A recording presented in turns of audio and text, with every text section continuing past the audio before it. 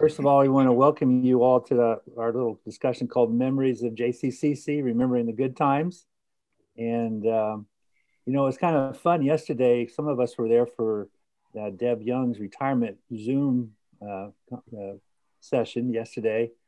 And actually, they started talking a little bit about some of the memories even at that session. There were people talking, and it was really fun kind of hearing what everybody was saying. But we're hoping to do the same thing today. Our board decided it might be a good idea to have a time where some of the retirees can talk about some of their memories of Johnson County Community College, and just a good time and how everything has gone over the years. And so our agenda for today is that we're going to have Chuck, when he gets on, and Phil and Dick, they're going to kind of share about the early days at Johnson County Community College. But this session is not about the early days of Johnson County Community College.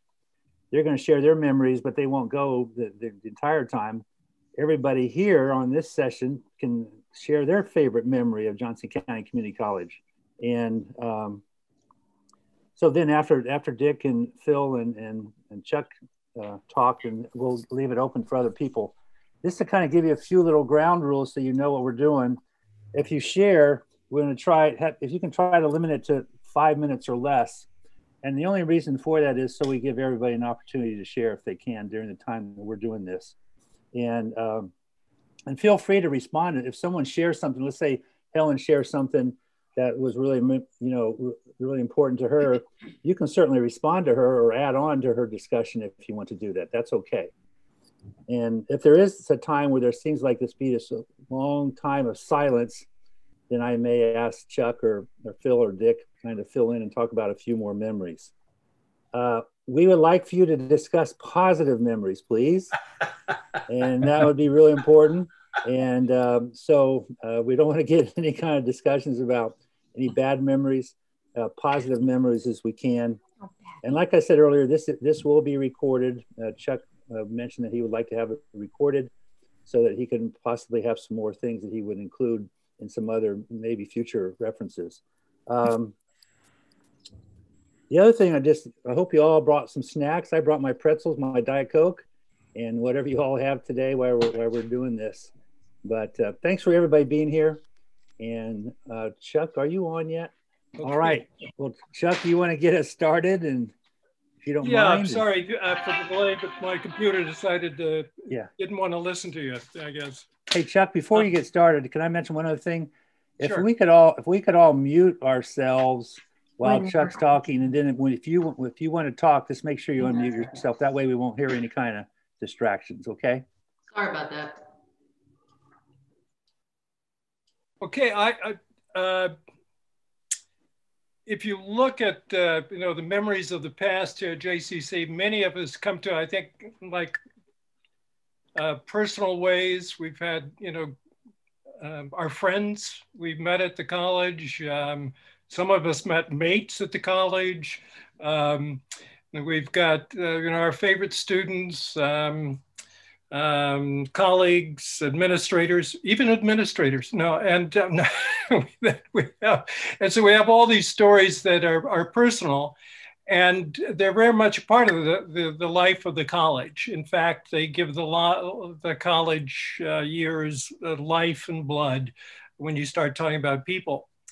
But for me, as one of the college historians, what I'm interested more are the memories of the college that changed the direction of the college, or that were formational. So that what I look for when I was writing the history was those events that just really shaped the college and that were pivotal. And so that's one reason I asked John Russell today, who's running the college archives now, to tune in if he could, because John now is handling the collection of all the documents and photos and audio tapes. For example, when I left the college, I left a dozen or two audio tapes. People like Fred Krebs, Walt Klarner, Glenn Estites, just people that are not around anymore, literally. And that's in the college archives.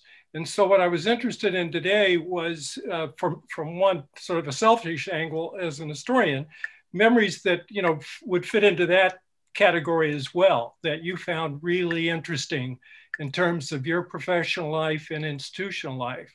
And not just the personal ones, but something that you thought had a little broader significance. So anyway, I just thought I'd start out with that, so.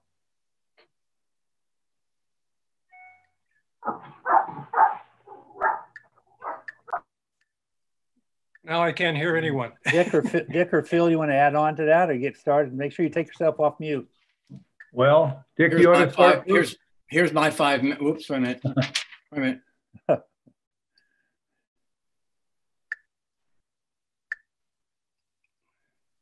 We can't hear you, Dick. Dick, you're still muted.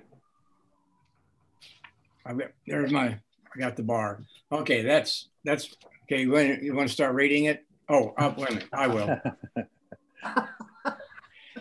All right. This is so I can stay on track.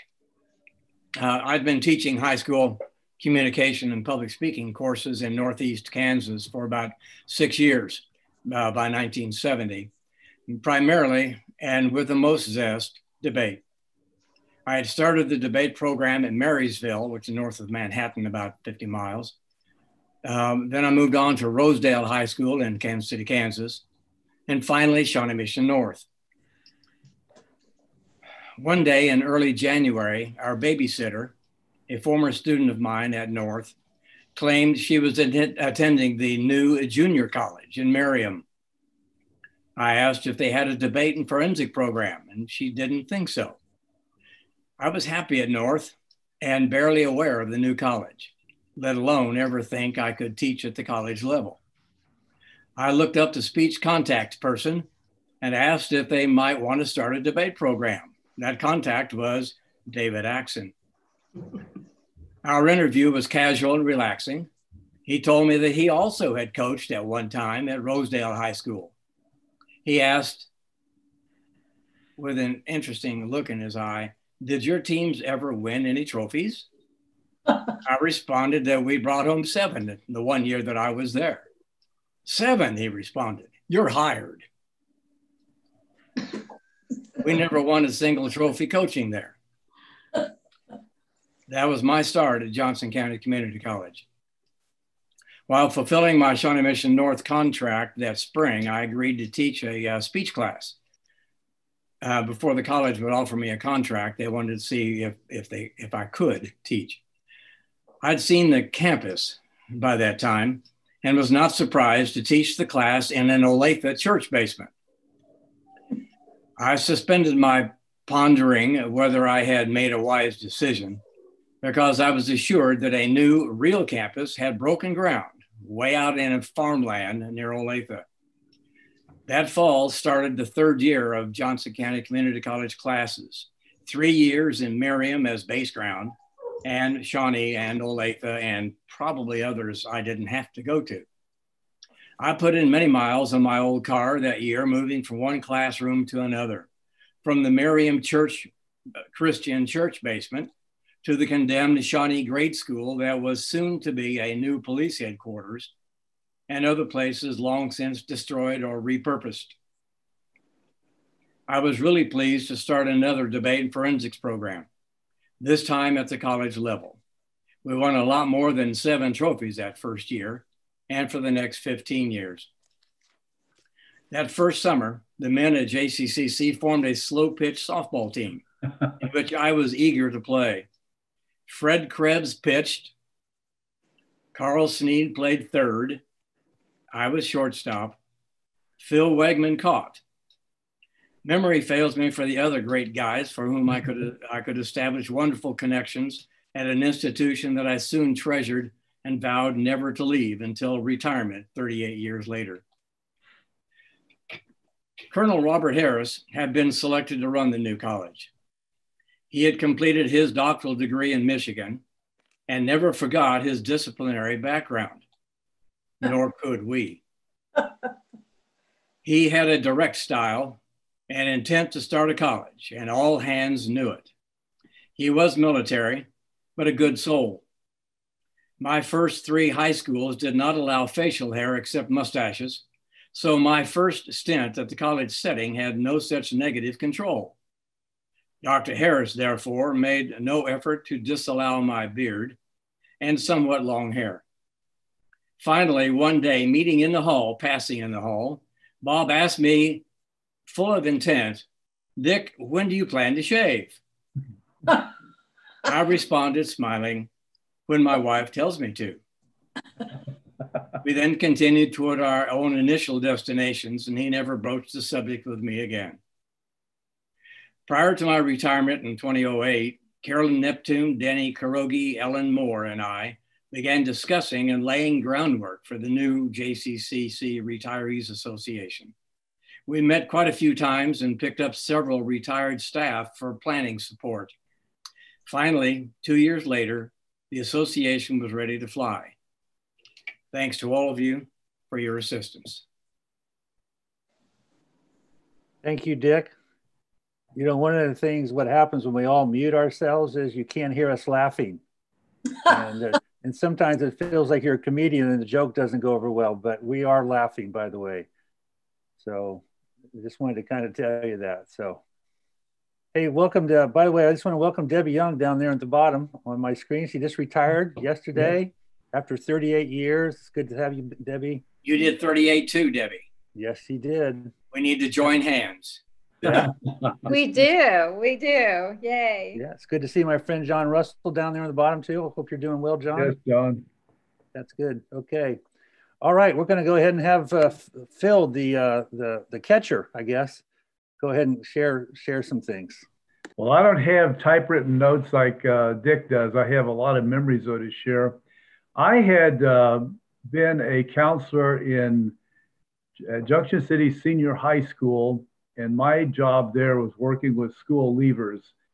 And then as such, we had a special research project with Kansas State University one summer. It was very exciting. It was a way to hopefully teach students basic skills and get them motivated to come back to school. However, what happened was when they came back to the same high school, the same philosophy and everything else, it seemed like the result was just a continual school leaver type of thing. So I was at the point where I began writing various community colleges, and I had just kind of a form letter saying I was interested in looking into the possibility of employment. I also had checked with Shawnee Mission Northwest. I had an interview there. I had a full beard at the time and was interviewed there. Did not get the job. I was interviewed at Johnson County Community College in January '71. It was the strangest experience, though. I came from a relatively new high school building in Junction City. I pull in the parking lot of the old Merriam building. It's an old cobblestone type building. Everything's just really, really old and ancient looking. And there I met Bob Frizzell. And Bob says, "Oh yeah, this is our brand new Johnson County Community College. We're building on to bigger and greater things. We've got a new campus coming." So he was the first one that greeted me. I went inside then and met with Don Doherty, Director of Counseling, and Don Myers, the Director of Student Services. Had about a 3-hour interview. They asked me all kinds of questions imaginable. It seemed like it lasted forever. I was literally exhausted. And when I left, Don Doherty said, "Well, we'll get back to you."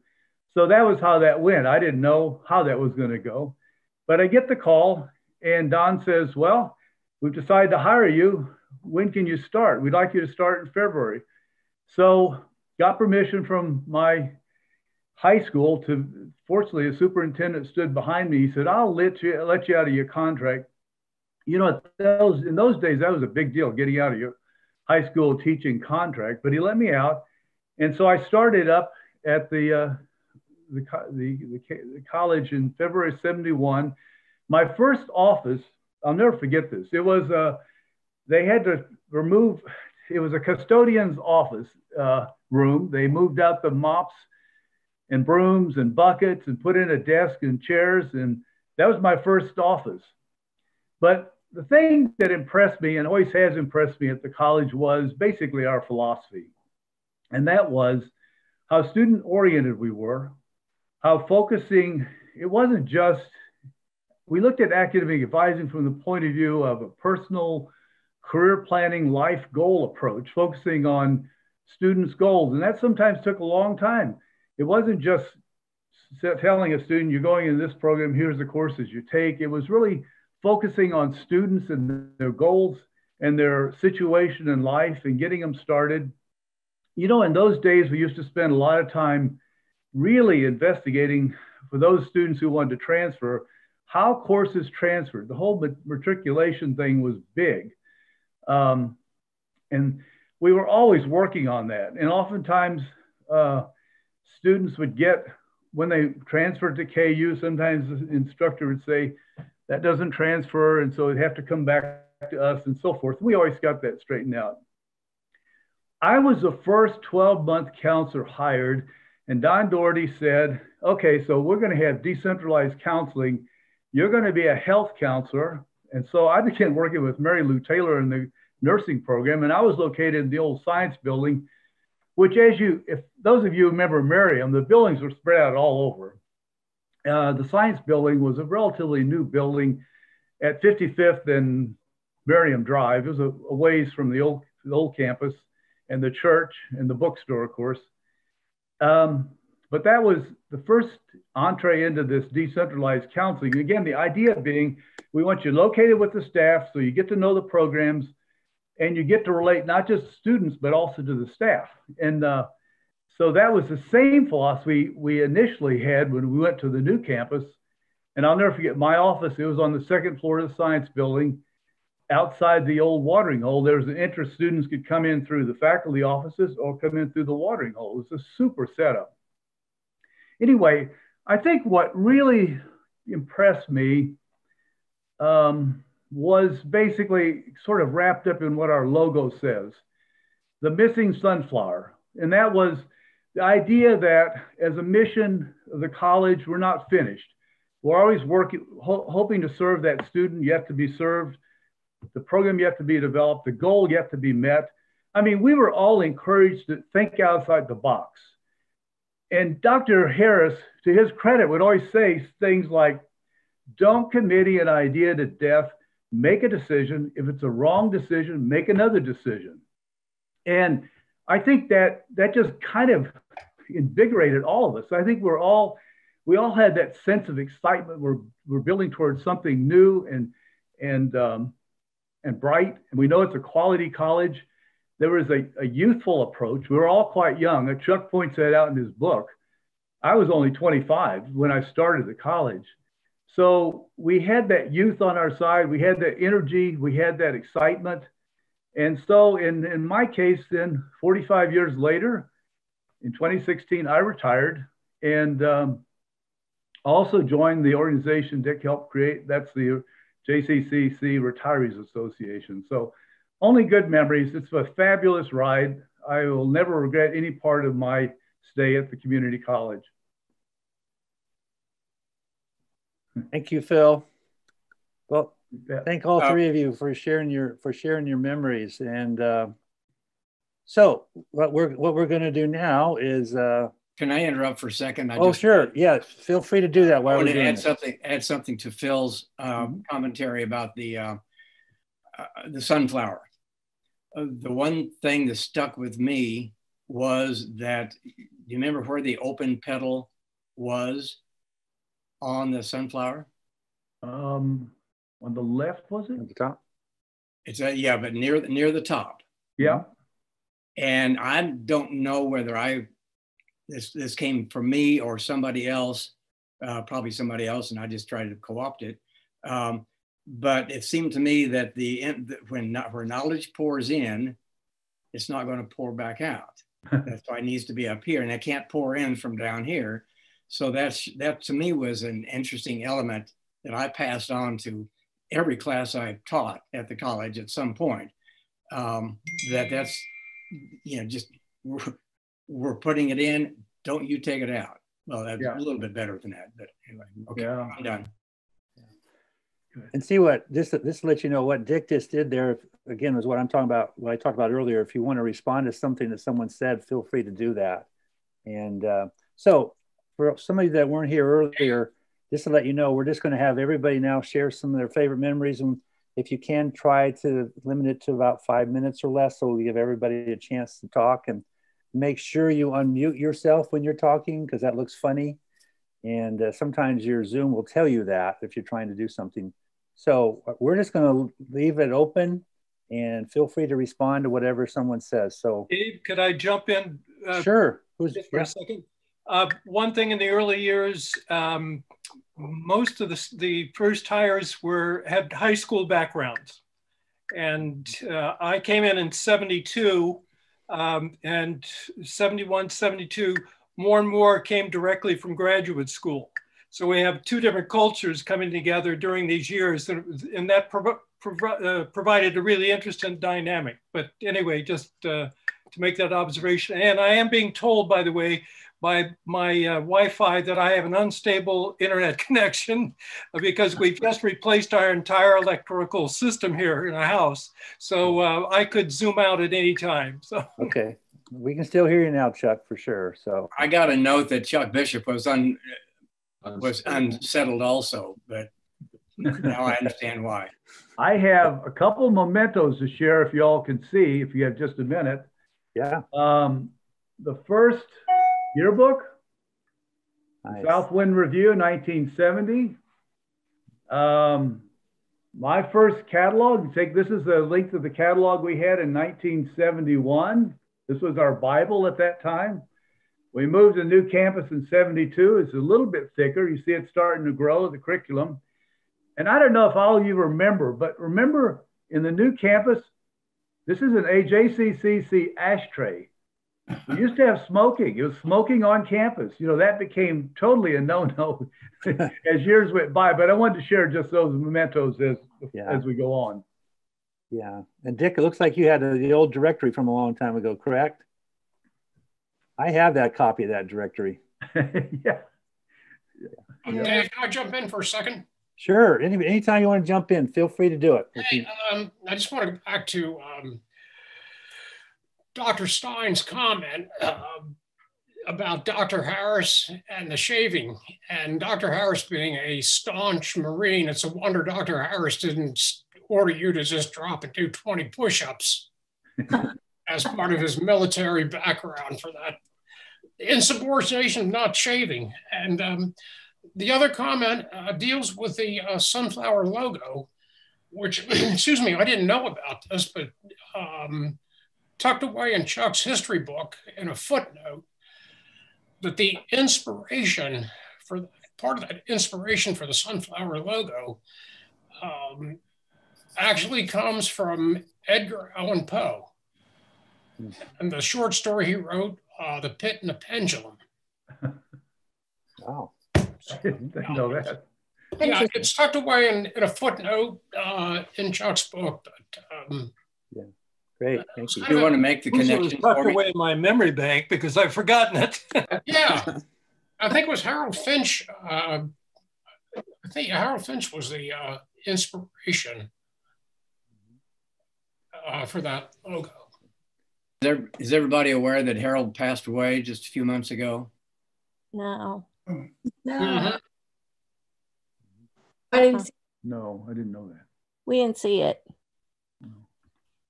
Hey, I should probably be aware of this, but I probably know this actually, but when you moved over to the campus in 1972, how many buildings were there when you moved over there? 6. 5 or 6? I think 5. Yeah. Some people say 5, some people say 6. Okay. There was, in the first year, there was the library, the GEB and Commons, the gym, Science. SB, and science. Okay. And I think that was it. Now the Commons wasn't open yet that year. I don't think it was open yet. We moved with stuff still kind of unfinished, I think. Because I did my first year as a freshman in the sort of buildings of the old campus in 71, 72, and then moved on to the new campus in 72, 73. Mm-hmm. So you were a student there, Dana, at that time. I was. And who was your composition instructor, Dana? For Comp 2 and short story novel, it was you. Oh. Oh, wow. First semester in Comp 1, it was Elise Johnson. And my speech teacher was my high school speech and drama teacher, Bill Copeland. Because I ended up with night classes because I didn't know how to schedule myself. And we enrolled by year and alphabet, and I was one of the last people to enroll. So I had Comp 1 and speech at night. So You are an outstanding writer. I remember that. thank you. Anybody else on this Zoom call that was a student at Johnson County before they started working there? Anybody else? Yes, I'd like to share a couple of quick items. Sure, Jerry. Sure. Jerry? One of them is that one day I was walking down the hallways in the first floor GB, and I don't know where all, this would have been in 1982 or 83. And I thought, boy, these hallways are just boring. You know, all it was just a big long hallway with benches on each side, but there was nothing interesting about them. And so I made an appointment, went in and talked to Chuck Carlson. I said, hey, I've got an idea I'd like to share with you. He said, okay. I said, you know, we have an art department on campus. I think one of the things we'd ought to consider doing is buying art and putting some art up in the hallways so that the students in the art program have some things that they can see and study and be interested in. And he goes, oh, well, yeah, but I don't know if that's such a good idea. I don't know how we'd pay for it. I don't think the board would want to spend tax money on that. I said, no, I've got an idea for you. We have this thing that's called an auxiliary fund, which was where the money from the bookstore, dining services, and coffee bars went into that. And I said, you know, we could budget an amount of money each year out of that auxiliary fund and buy art for the hallways. And he goes, oh, that's a good idea. Okay. So we budgeted $15,000 a year for several years to buy art for the hallways. And I'd forgotten who all was involved in selecting that. It wasn't me, but I think Bruce Hartman and, oh my gosh, there was oh my God, I can't think of his name. Landon Kirshner. Yes, I think so. In any event, who were involved in selecting the art to put out in the hallways. And I think that's been one of the things that has just made the place real interesting over the years, is all the various art in the hallways. The second item I was going to share is that one day, and this was probably again 82, 83, something like that. There were the sidewalks outside all of the buildings were all concrete, and the concrete, because the soil was real elastic, was starting to go up and down like so. And we had a couple of ladies that tripped on that and fell, and one of them really injured her shoulder badly. And I thought, oh my golly. About a month later, I happened to be on vacation in Vail, Colorado, and I saw the interlocking pavers. And I came back and I talked to Gene Hahn and John Scooble, and I said, hey, I think I've got an idea or a solution maybe that would help, you know, with those breaking concrete sections that people are tripping over. And they said, well, and so I explained that to them, and we went out and went to a brickyard and looked at those interlocking pavers. And we again did the same thing. We paid for all of those out of the auxiliary fund at that point in time. And I always thought that was interesting, how that just pure happenstance just happened to come about, you know, just being in the right place, the right time, and having a good idea. Jerry, I always appreciated those interlocking pavers when I was on other campuses where it was just long, white, where the glare reflected off and you had to squint as you walked across campus. Yeah. I'm glad to know how those came about. Yeah, it just was, well, it was really much of a safety thing because, you know, with the pavers, when, you know, if the soil moves up and down, they're real easy to get them back down to where they're level again. And so over the years, that's turned out to be, you know, really a real good safety item. Dana, let me take you back to Billy Copeland. What high school was that? Shawnee Mission Northwest. That's what I thought. He was my drama instructor at Washington High School. before he married one of my English teachers and then moved over to the Shawnee Mission District. I never knew that. That's another one of those small world things. But it was, you know, I was in that school its first 2 years when it was trying some new things, and then, you know, went to the college when it was still relatively new. So I had a lot of the good experience of having things not so set in stone everywhere. And that was really good.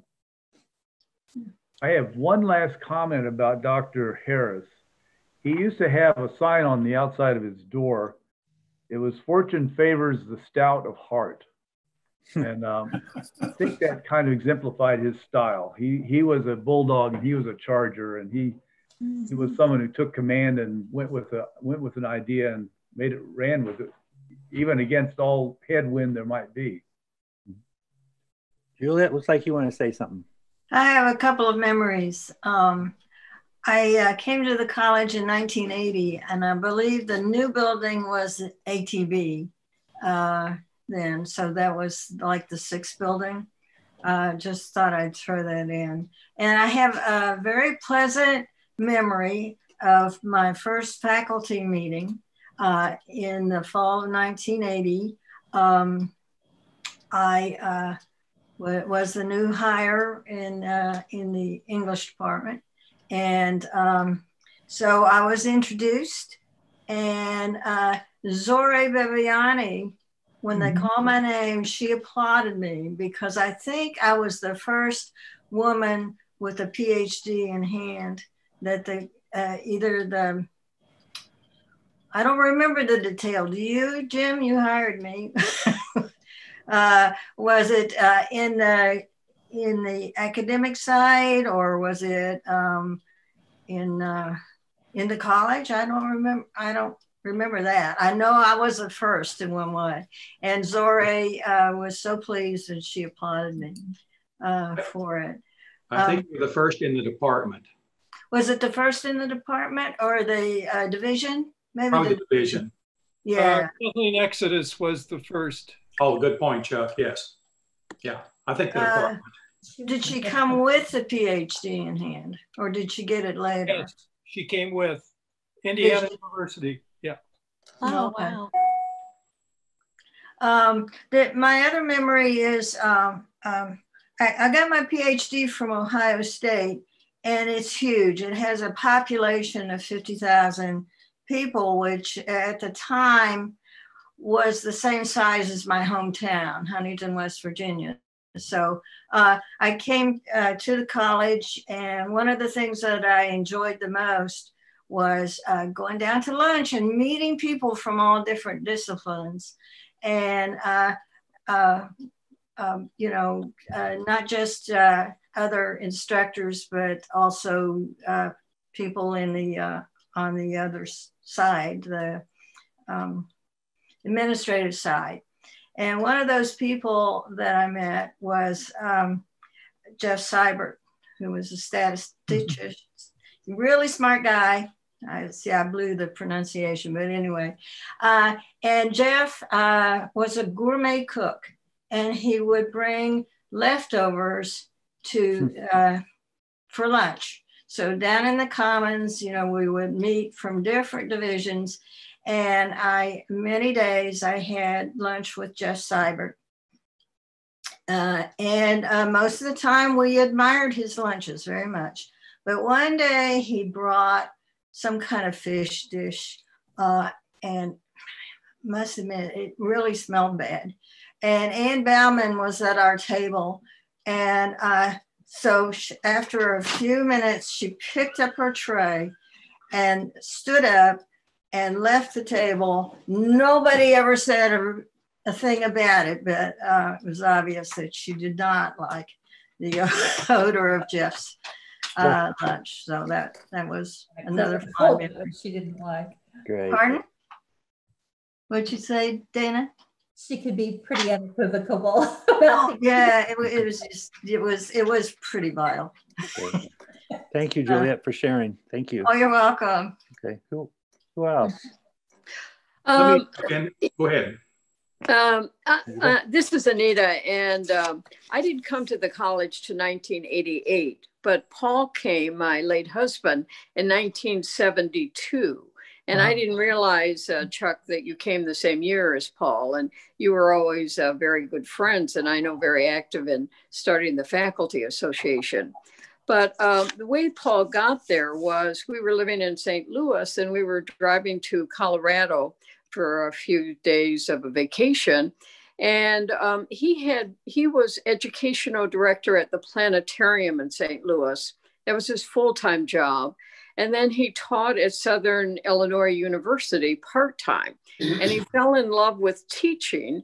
And he decided he really wanted to get into teaching. And he wanted to do it at the college level, but he did not want to get into research and get stuck in that area. He wanted to really teach. And he had heard this new concept of community college.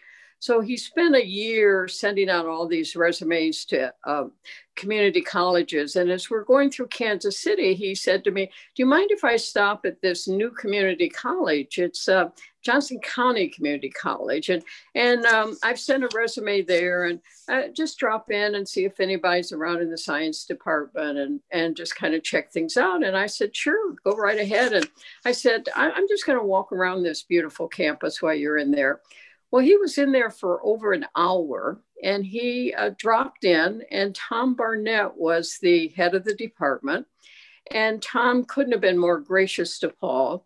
And it happened that Tom had a very strong interest in astronomy. And his dream was to build a planetarium on that campus. Yes. And Paul was the ideal person, since he had been working and his degrees were in astronomy and physics. And so they spent an hour talking about this planetarium that was Tom's dream, and it was going to be just south of what's now the Commons area. And Paul was like, whatever you want, I'd be glad to help you with it. And he was offered the job on the spot. Needless to say, the planetarium never materialized, but Paul made a fantastic choice, in choosing to go there, and was there for 28 years and just had wonderful memories. One of the things that Paul was so successful for, and always gave Virginia Krebs the credit, was the Evening in the Stars, which was very popular. And Virginia, who was on the board, said to him one day, let's bring the community in more. That's what's part of our name, and start some sessions at night. And Paul, being a board member, followed it, and again was incredibly successful, thanks to Virginia Krebs. But anyway, those are just some comments. And I remember well the dirt roads and going to the college many times. And it just was a perfect fit, not only for Paul, but for me. Mm-hmm. Thank you, Anita. That's great. Hey, Dave. Yeah. I'll jump in here. I'm part of the class of Stine and Wegman, 1971. Okay. It's interesting how so many of us are going way back in time, but that says something about long-term memory, right? Right. Anyway, the college also had a slogan, and it said, yes, we have no traditions. And my hiring was a good example of that. And as Chuck said before, a lot of us had high school backgrounds. I had taught 2 years at Emporia High, 2 years at Highland Community College, and 2 years at Central Missouri State University, all in the composition area. So Harold Hart was also at Central Missouri State University when I was there, and we became friends. And Harold had heard about this new community college called Johnson County Community College. So he applied. And at that time, they were teaching something called generative rhetoric, which Harold knew about. So he managed to get an interview. So I decided to go ahead and try. So I applied to and sent in my resume and a letter and didn't get a response. So Harold was interviewed by Dave Axon and Jim Jackson, who came to Central Missouri State to interview him in the staff lounge. So believe it or not, I called Jackson up and said, could I come along and be interviewed too? And he let me. Wow. So during the interview, the questions were primarily directed to Harold. And I sat there and would chime in a little bit once in a while and try to make a case for myself, not very successfully. So went home, thought, sure, I'm not going to get the job. Much to my surprise, about a week later, I got a call and they offered me a job for $9,950. So of course I accepted it. But when I came to the college, the thing that amazed me was they had something called in-service. And I had never heard of such a thing. The 3 jobs I'd had before, you showed up the first day of classes and you went to work. So in-service was a new experience for me. So one day I decided, well, I'm going to stay home at noon, just not go back. And I got a call about 1 o'clock from Walt Klarner. And he said, Jim, I noticed you're not on board here today. So I thought, boy, am I ever in trouble. So I went back and participated in in-service. And a couple of other things that I remember, we used to have, and some of these guys will remember this, we used to have these town hall meetings. And they were, for lack of a better word, brouhahas. Bill Lozano was the dean at the time, and he would primarily be leading the meetings. Faculty would be upset about something he would say, and so they would start yelling at him, and he referred to them sometimes as you people. And then pretty soon, the faculty were yelling at each other. So at any rate, that's just kind of the way it was back then. But then another good thing that I just wanted to mention briefly is that Harold, Walt, and I, at one point decided to write a textbook based on this generative rhetoric. And so we wrote this textbook called Writing by Design, which actually was adopted by a number of colleges and universities throughout the country, including also a JCCC. So for the 3 years we used that book, the proceeds from the bookstore we used to hire and pay the student tutors for the new writing center. So that was a real highlight, just to be able to use the book and use that for students. Mm-hmm. And one last thing I'll say, Dick Stine, this gets back to the softball thing. Dick was not only the shortstop, he was the organizer and the captain. And Fred was rather slow of foot. And so Dick decided to have Fred be the pitcher, and it was slow pitch. And I remember this day so well, Fred kept walking people. And Dick yelled at him and said, Fred, quit walking people and throw strikes. Fred turned around, looked at him and said, Dick, I'm trying. So that's kind of how that went. So we had a lot of camaraderie back then. We played softball together. We played tennis. We played handball. We played basketball. We played cards. We had dinners with each other. And again, back to what someone said a while ago, we were all probably in our 20s or 30s. So it was really easy to bond. So nothing but good experiences there. And one last one I will mention, in 1984, I met a woman there and I kept looking at her and thinking, boy, I like the looks of her. Her name was Marilyn Grieve. And so eventually we had a date. And then 1986, we were married and have been married ever since. Wow. Yeah, way to go. Yeah. I don't think I've ever heard that story, Jim. That's great. Well, there's more, but that's all I'll say. Jim, I do want you to know 2 things. First, our first contract, mine was $50 more than yours. Mine was a flat $10,000 because that was going to be my Shawnee Mission School District salary. And so they decided to meet it. Second one is that I really did apologize to Fred. Oh, 30 years later. Well, Dick, you mentioned your salary. Believe it or not, when I had my contract offered, I called Bill Lozano's office, got a hold of Betty Hayward. We called her Captain Betty. And I said, Betty, do you think they could give me $50 more so I can make $10,000? And she said, oh, no, we can't do that. It's $9,950. I said, okay, I'll take it. Oh, one other memory I'll add too, Jim, you're talking about playing cards. We also had the faculty bridge where we would go over to each other's homes and have a dinner and also learn to play bridge. We had quite a camaraderie going there too. Yep. I have one more thing I thought of that was I thought kind of interesting. And that is that in the Carlson Center, where the bas relief sculptures are on the wall there, made out of brick, the sculptures in the Carlson Center. One day I was at a conference down in Dallas, and the hotel where we were staying in had bas relief sculptures on the outside of the building. There were all these big brick sculptures. And I thought, oh my gosh, because the Carlson Center is going to just be this huge place with lots of brick. That might be something we'd ought to look into. Well, in any event, I went to the concierge desk and hired a photographer who took pictures of those bas relief sculptures. And I came back and showed them to Dr. Carlson and then showed them to the architect. And they decided that, that was something they were interested in doing. So I think we interviewed 10 different artists And the lady that did those was from El Paso, Texas. And she actually went out to the brickyard there in south of, oh my gosh, where was it? In, south central Kansas.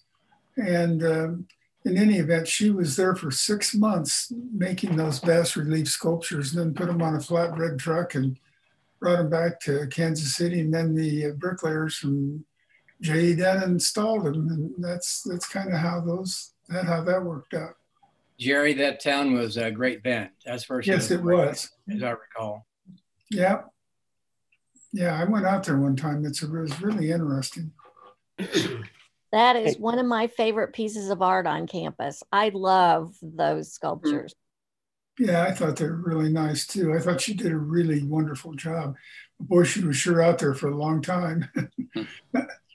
Now, they were not necessarily inexpensive, but yeah. Okay, how about some other folks who haven't Okay, talked? I have something. Sure. So I came to the college in 1989, and that was, I think the Carlson Center was just built in. And, but interestingly enough, I had met Dr. Carlson. What was his first year? Does anybody remember? About 81 or 82. Okay. So I was actually in the Overland Park Chamber in 1981 or 82 when he started. And I went to introduce myself to him before I started at the college because he worked at Blackhawk Community College. Right. And I grew up in the Quad Cities. And my sister worked for him at Blackhawk Community College before he left there. And then in, let's see, I can't even remember what year it was, but later on she came to visit me because her daughter wanted to do an internship. She was getting her master's in counseling and she wanted to do some kind of an internship. And so she came back and we all went to Dr. Carlson's office and we sat and we talked for a long time. And it was kind of fun because, I wouldn't have known who he was except my sister had worked for him when he was at Blackhawk. So I thought that was interesting. And then the other thing this is funny, this just happened probably in the last 10 years. I don't live very far from the college. I live probably a block away in an apartment complex. And so I have an underground parking garage. And so one night I came into my garage and I parked my car and I got out of my car and there's a huge big tent sign that said Cafe Tempo, blah, blah, blah, blah. What is this doing? Well, I'm sure there were some students that thought that was pretty funny and decided they were going to haul it off campus and hauled it, to their apartment probably. And so I just took it and put it in my trunk. And then when I went back to work the next day, I took it back. Funny. So.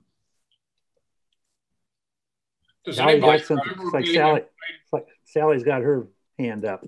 Okay.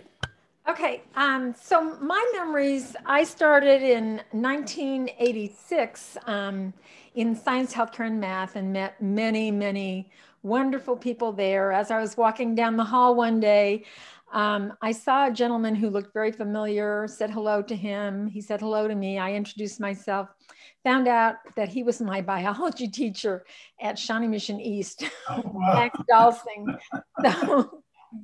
And then shortly thereafter, I was walking down another hall and I met a lady who looked very familiar, Carolyn Schenkel. She was my shorthand teacher at Shawnee Mission East. So I thought I must have wound up here for some reason.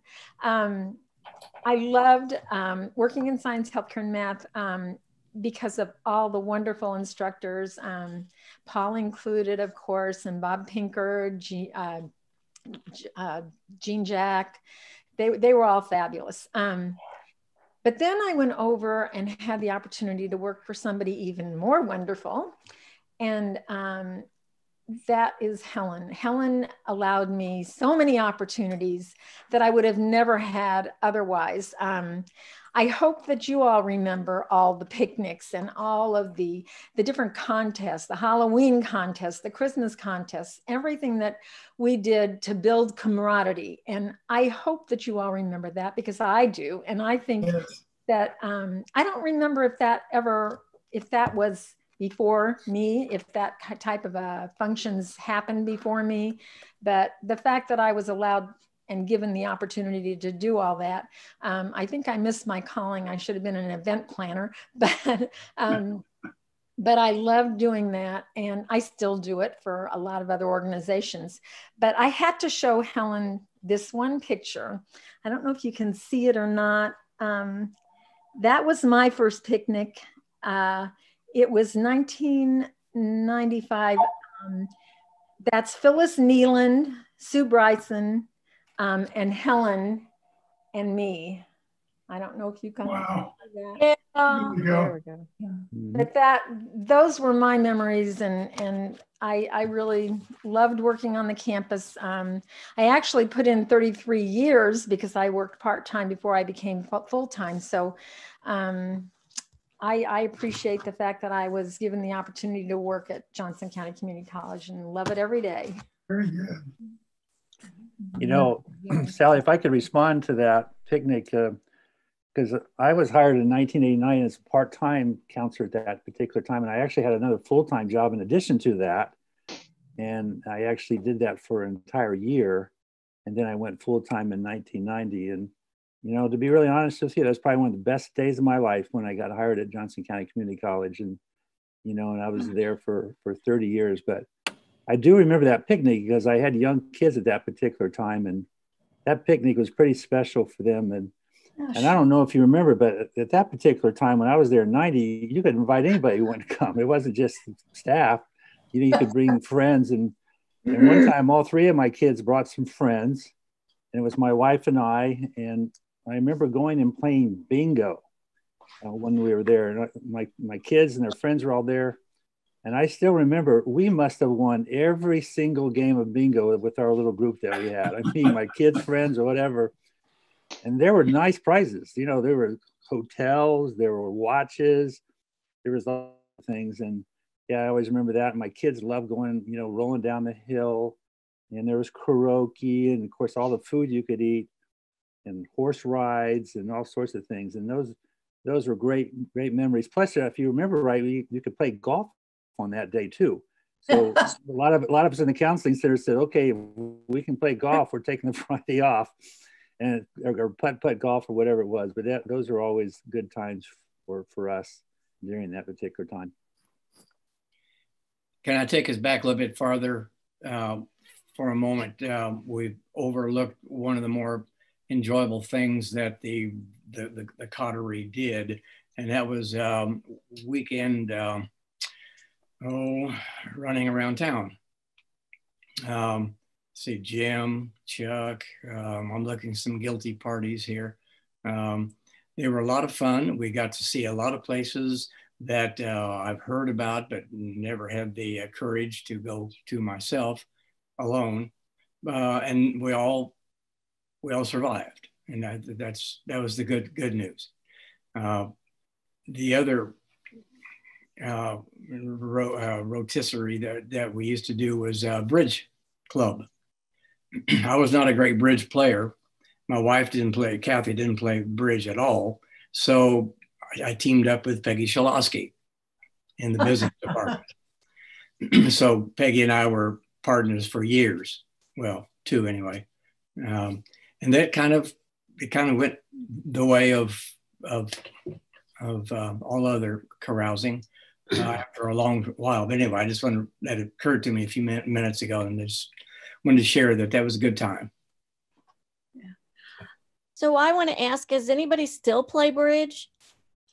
Because I've been learning it on my own, and I just think it's fun, but I'm probably going to take lessons when I retire, but I didn't know how many people still played.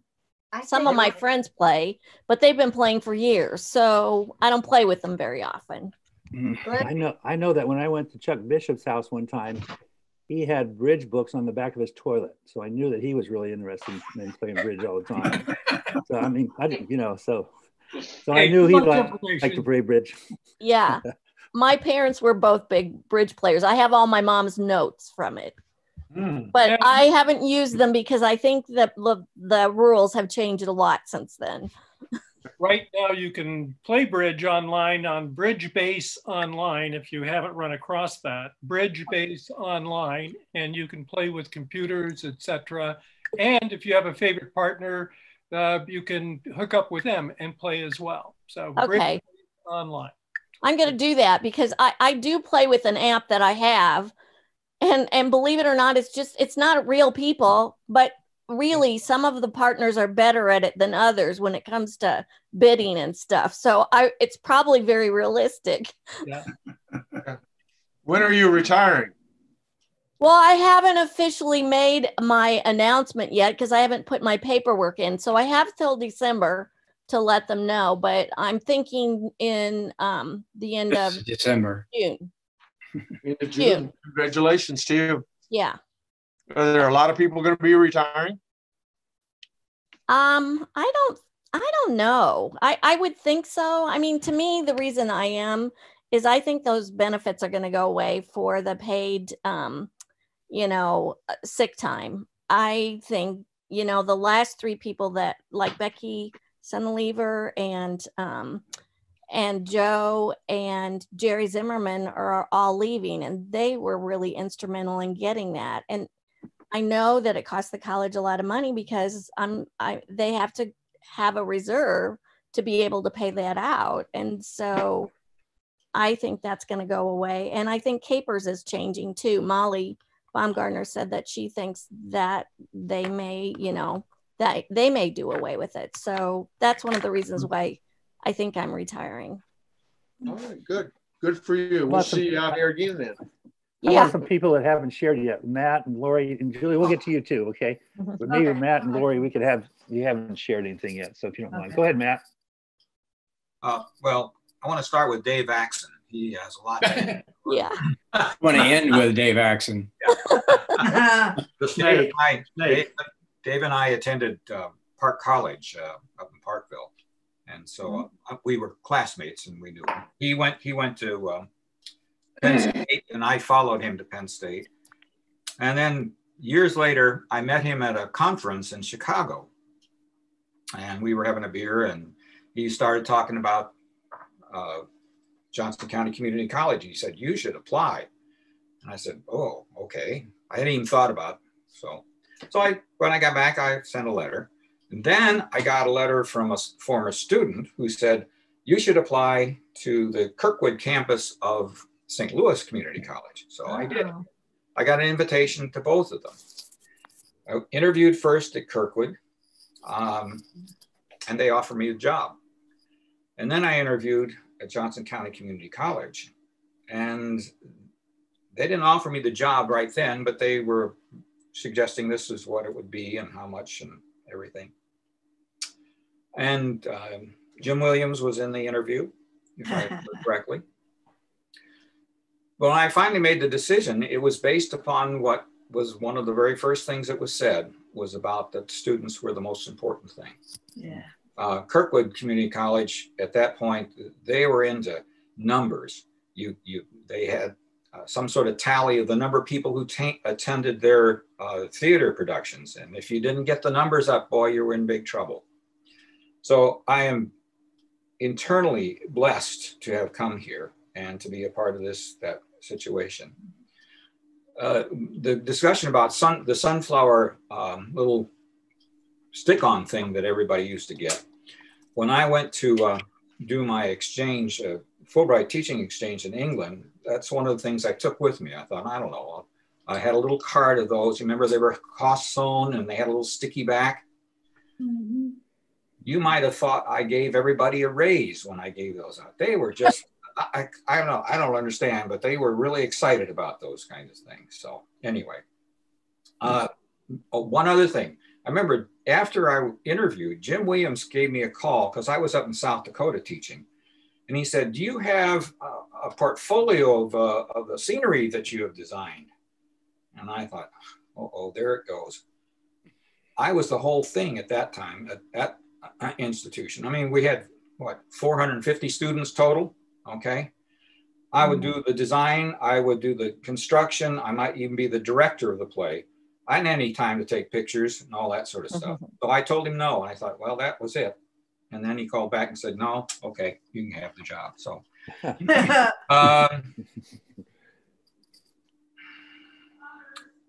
I remember the very first faculty meeting I was in.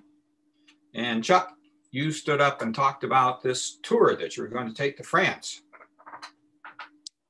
And I had just finished in South Dakota doing 2 of those educational tours. So I talked to Chuck, and within the first 6 months I was there, I was doing a tour to Great Britain. Yeah. And that continued throughout the time I was there, kind of thing. I also remember that I had a friend who was a professional puppeteer who I'd worked with, both at Penn State, where I'd done graduate work, and other places. And I wanted to bring him on campus, and there wasn't any money. So George Latshaw, yes, indeed. And so I think Jim said, why don't we go talk to Virginia? Virginia Krebs was then the director of community service. And I think that was the first time that community service had worked with the educational part of the institution to do a joint project in terms of that. And George Latshaw came back several times in terms of his time on campus.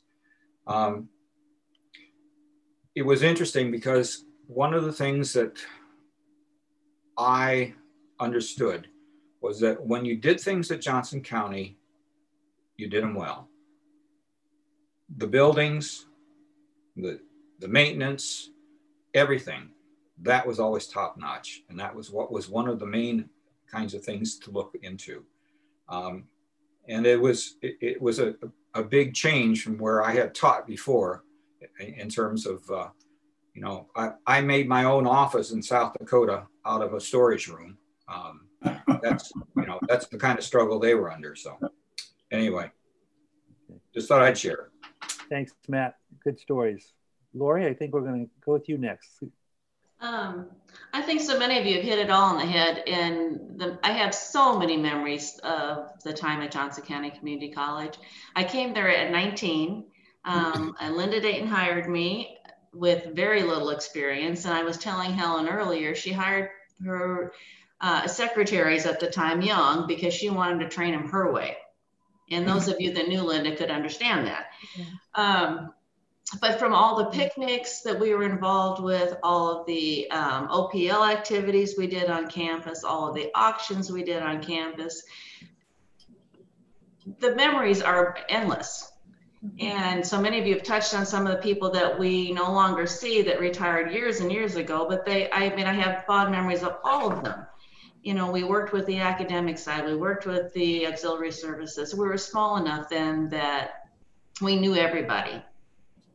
And you could call anybody and ask for whatever you needed, and we would work together. It was a community, it was a family. And coming here at 19, that was a fantastic blessing for me, and it continued to be that throughout the years. We have so many people to be thankful for from the college and all of you today. And that's why I like to be a part of the Retirees Association, because the memories just keep continuing and we keep making more. So one of the things I'd like to start here in the next week or two, in kind of tagging on to Dave's idea for this session, is I'd like to do either Throwback Thursday or, you know, Flashback Friday photo session on our Facebook page. So we'll post pictures each Friday. You guys can post pictures from your time at the college, and that might be a fun way to kind of keep those memories alive. You know, we've got lots of things from, you know, Dr. Carlson used to send us off to AKCCOP, and he'd look at all of us and he'd say, remember where you are, and remember who you are, and remember who you represent. Yeah. It's like that was the. Yeah, it looks like Sally has a picture while you're talking. Yep, that's one of them. Yeah. But fun, tons of memories, and such great relationships that are still there today. And I couldn't have asked to be at a better place. Okay. That's All it. right, Juliet, one more. I think you had another one. Pardon me? Juliet, you had something? I wanted to show this poster.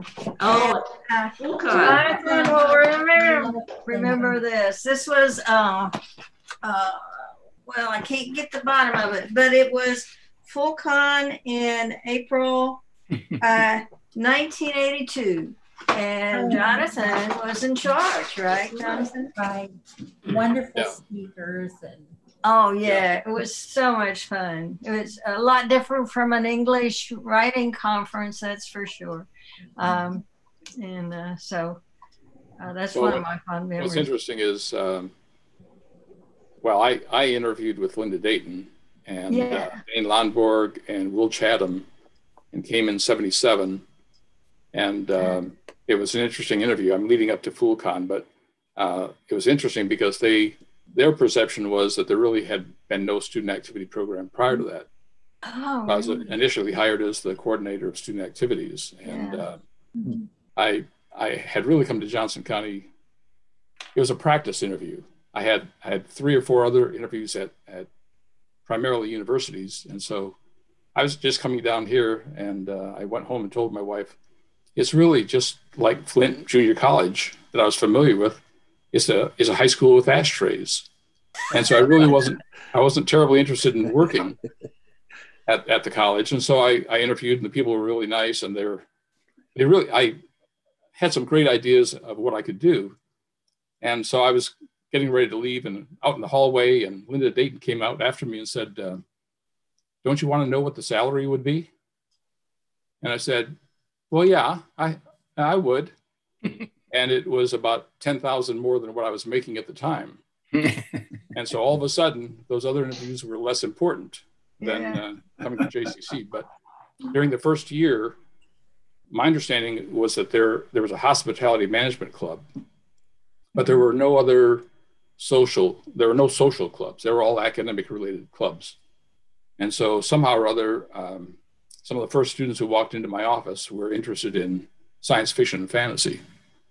And so within a year, we started up FullCon, named so because it was held on April 1st. And it went on for 4 or 5 years or so.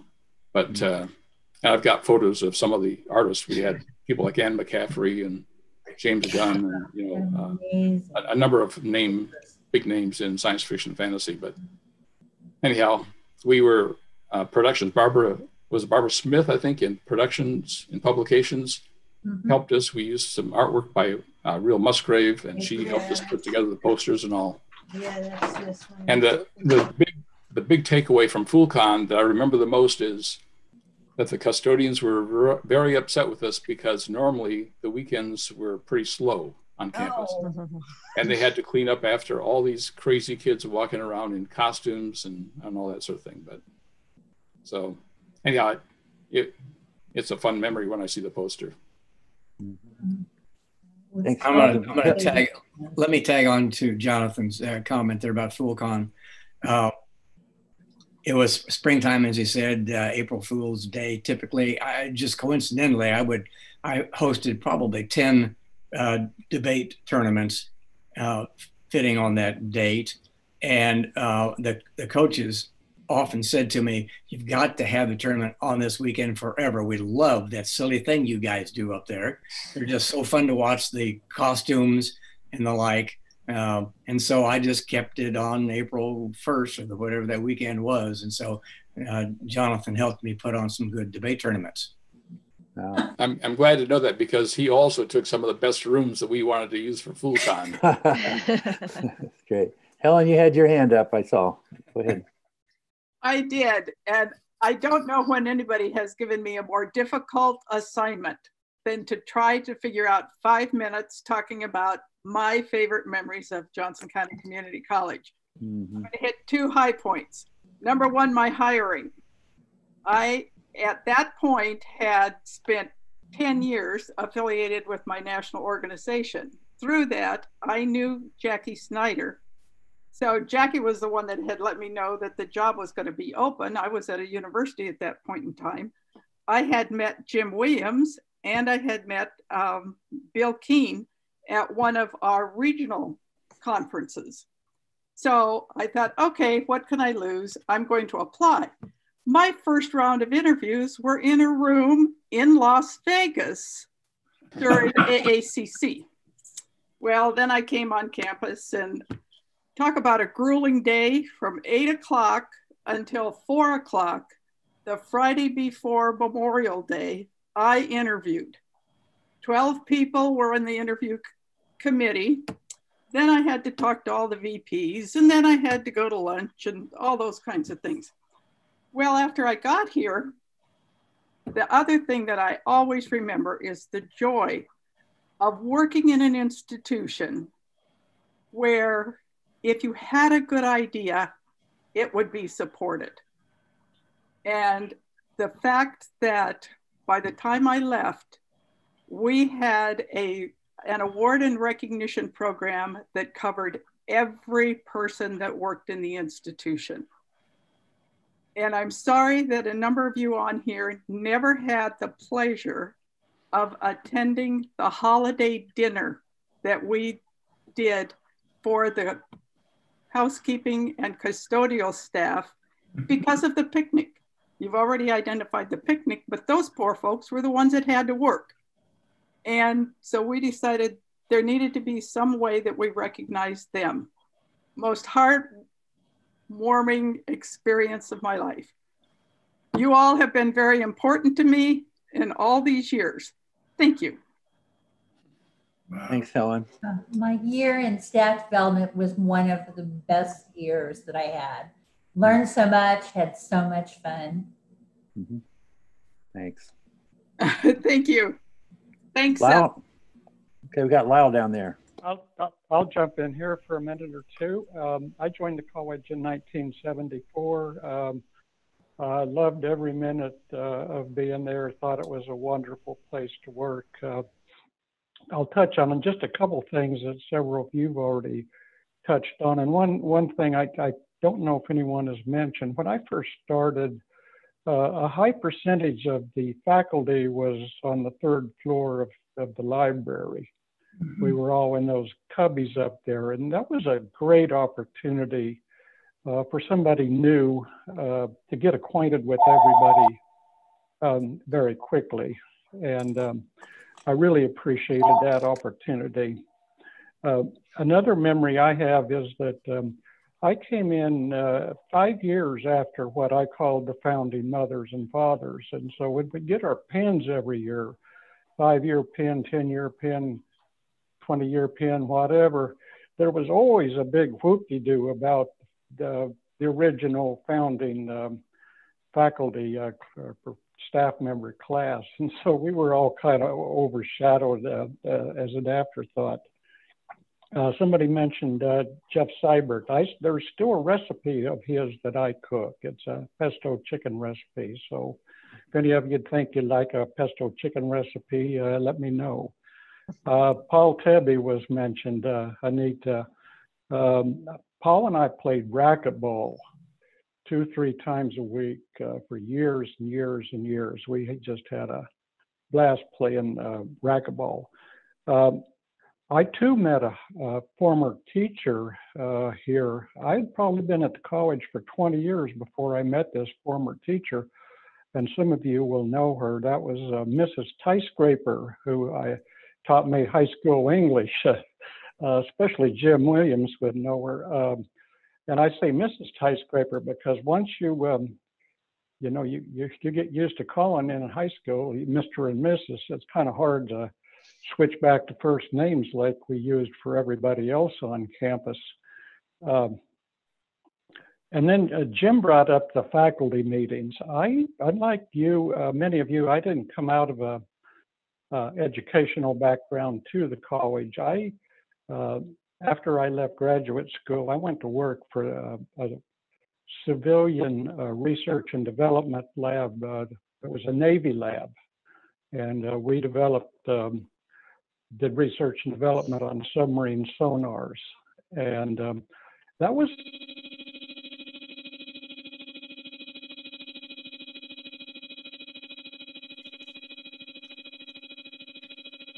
Wow, looks like we might have, something happened. We can't hear you. You can hear me.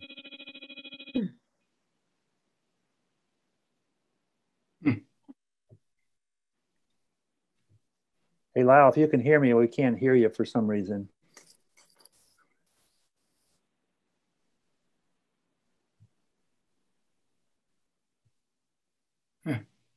We can't hear you for some reason. Thank you for sharing, though. Okay. Hey, listen, just looking at the time, let's just go about 10 more minutes. I think an hour and a half would be great. Anybody who hasn't shared yet, anybody would like to say something? Gail?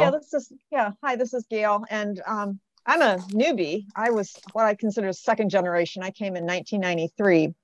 And my memory is that my very first day, Bob said hello, Bob Prater, and Ellen said, I'm going to take you to the banner training room. This is the first day of banner training. And it was the student training. And because I represented accounts receivable, where student, financial aid, and finance all come together, for the next year, I spent a week every month for each module. So 3 weeks of the month, I was in training in either finance, financial aid, or student. But I do think I missed out, obviously, on the selection of banner. I think that went on for a year or more ahead of me coming. But I really feel like, and Marilyn was down there, she was attached to me at the hip in all the finance training, at least. But I think bringing in banner was an opportunity for the administrative side, particularly, to all work together and understand each other's issues, because we had to adapt banner. We had to adapt to how banner worked. So we had to find the workarounds to make changes in the college's processes, or use fields in the ways they weren't intended within banner to make it work for the college, because we were committed to a vanilla, no modifications to banner. And I know that caused lots of grief for lots of folks, but I really think it was very good. It was a great opportunity for me, obviously, to meet everyone in student services, or lots of people in financial aid, work with people across the campus. And I think all of us who were on that training really learned a lot more about how the campus functioned and about how each other's departments work together. And of course, I retired in June, and there's not very many people, Marilyn, that were in those banner trainings. You and Dell are about the two I can think of, Margie, that are still working at the college. So a lot of that knowledge of how banner has evolved over the years is gone.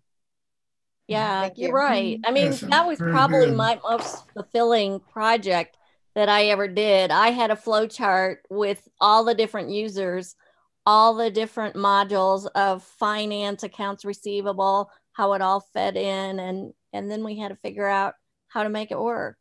And it was fun. It was long days, though. Yeah, long days. We all had good memories of banner. And I was in grad school at the same time. And so, oh, wow. And I had a 14-month-old when I started. Yeah. I didn't see much of my family, but we got a lot done. It was good. Yeah. Okay. I think Lyle's plugged in again. Yeah. Yay. Well, still can't hear you. I am plugged in again. Where did I drop off? Where was I? We don't know. We don't know. Had I talked about meeting a former teacher? Yes. You did tell us about that. Yes. Yes. So many of you might probably remember her. I was just going to mention one other thing beyond that. Jim Williams had mentioned how wild the faculty meetings were back in the early days, and I came out of a culture. I worked for the military as a civilian. I worked in the Navy's research and development lab, working on sonar equipment for submarines, and so that was a pretty respectful culture. And I came from there, and I go to my first faculty meeting, and it was just exactly what Jim Williams was describing. It's just a wild thing. Everybody was yelling at Bill DeSano, and he was getting mad and yelling back. And I said, "Oh my God, am I in a different culture than what I came out of?" But anyway, that's all I'll say. I love my time at the college. It was a great place to work. Good, Lyle. I want to say one thing to Lyle, and this has been wonderful hearing all these marvelous memories. But Lyle, I want to say to you that I didn't know that Paul played racquetball with you 3 and 4 times a week, and that probably explains a lot of why he couldn't take the kids to the dentist or help fix meals. And I don't know, maybe there was a little wine tasting that went on too. But thanks for sharing that great memory. Well, Anita, one more thing about Paul. Paul did not like losing. He was, he almost changed personalities when he lost. He did not like losing. Yeah, that's why he married Anita.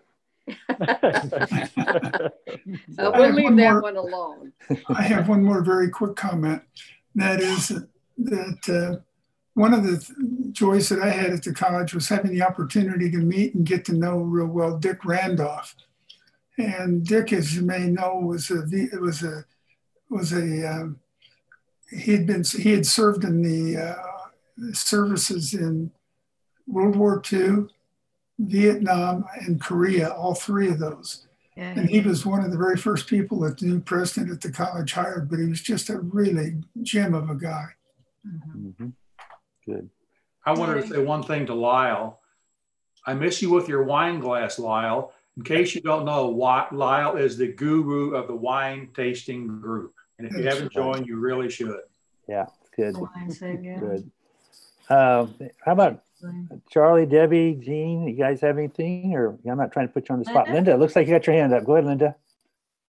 Thank you. I'd just like to build on saying the opportunities and the support at the college were just unbelievable for faculty members. And one of the things that got me out of the science building, if you will, was participating in the international education, particularly with the teachers. I think in 1984, I was the second teacher exchange, and this was with Taiwan because we hadn't established a relationship with mainland China yet. And so I went early and I toured with 25 Chinese to Bangkok and Hong Kong and Manila. And then after the 4 months in Taiwan, I joined a group of Americans into mainland China. And I hosted the Chinese teachers that were here. It was just a very broadening, just an opportunity that I would not normally have had outside of the science area.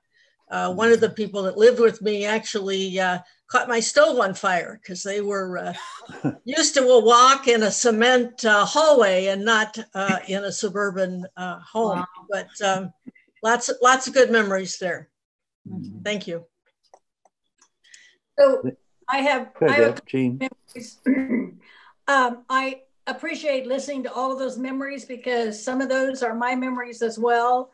The one thing I think about the most is that was the most forward-looking college ever. I was hired to teach part-time, and I went to the part-time dinner, and Jim Baumhoff asked me if I wanted to teach full-time. So I said, sure. I replaced Glenna Stites. You know, she was the head of the secretarial science group and in the business division. So I took over her classes, which, you know, that was a real eye-opener there to have to get ready for full-time classes. So that was one of my good memories. And the other thing, Jim Baumhoff, well, I went to Emporia State and he was there. And while he was there teaching, I was working in that same office. So I had met Jim, you know, a few years before. So that was kind of interesting to me. The other thing, let's see, Phil, you talked about Bob Fazell. Does everybody remember who Bob Fazell was? Yeah. Oh, yeah. Yeah. So when I came back to teach I started in 73, and then I left in 74 and came back in 76. So when I came back in 76 and started the semester, I found out I was pregnant. So I would always park in front of the GEB building, and this was in the winter. My son was born in March. And do you remember the little, I think it was a Cushman scooter that Bob to drive around the parking lot? Yeah. It was a one-person scooter. For whatever reason, I will never know, but he seemed to always be driving by my car when I parked in the winter because I was 9 months pregnant, couldn't get my coat around my stomach. Oh. Would pull up and say, Jean, get in here. In this little scooter, and he would deliver me to the front door of the GEB building. And he did that for I don't know how many weeks. So he's always been a favorite memory for me. Yeah. So it was a great place, and it still is a great place to work. You know, Jean, if I could comment really quick about Bob Frizzell, I remember always asking him, hey, Bob, how are you doing? And every time he talked to him, every time he asked, he said, okay for a Monday. Yeah. That was a famous quote, whether it was Friday or Thursday. That was his famous quote, okay for a Monday, I'm doing good. Go ahead. Yeah. John, you had something, looks like you had your hand up. Yeah, John, you're on. Oh, Jean, I just want to let you know that you were spot on about the Cushman carts and Bob Frizzell, but you weren't the only one. If there was any group of people, male and female, walking to the parking lots in bad weather, you can guess the females got the ride and the guys got the truck. That's really funny. That was just breaks the game. Funny. A couple other things that come to mind.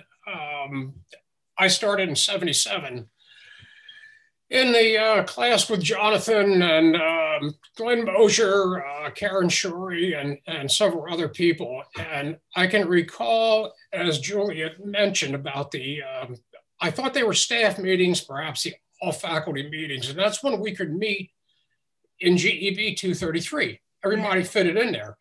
Yeah. So they were going through the introductions of new people that would be starting in the fall of 77.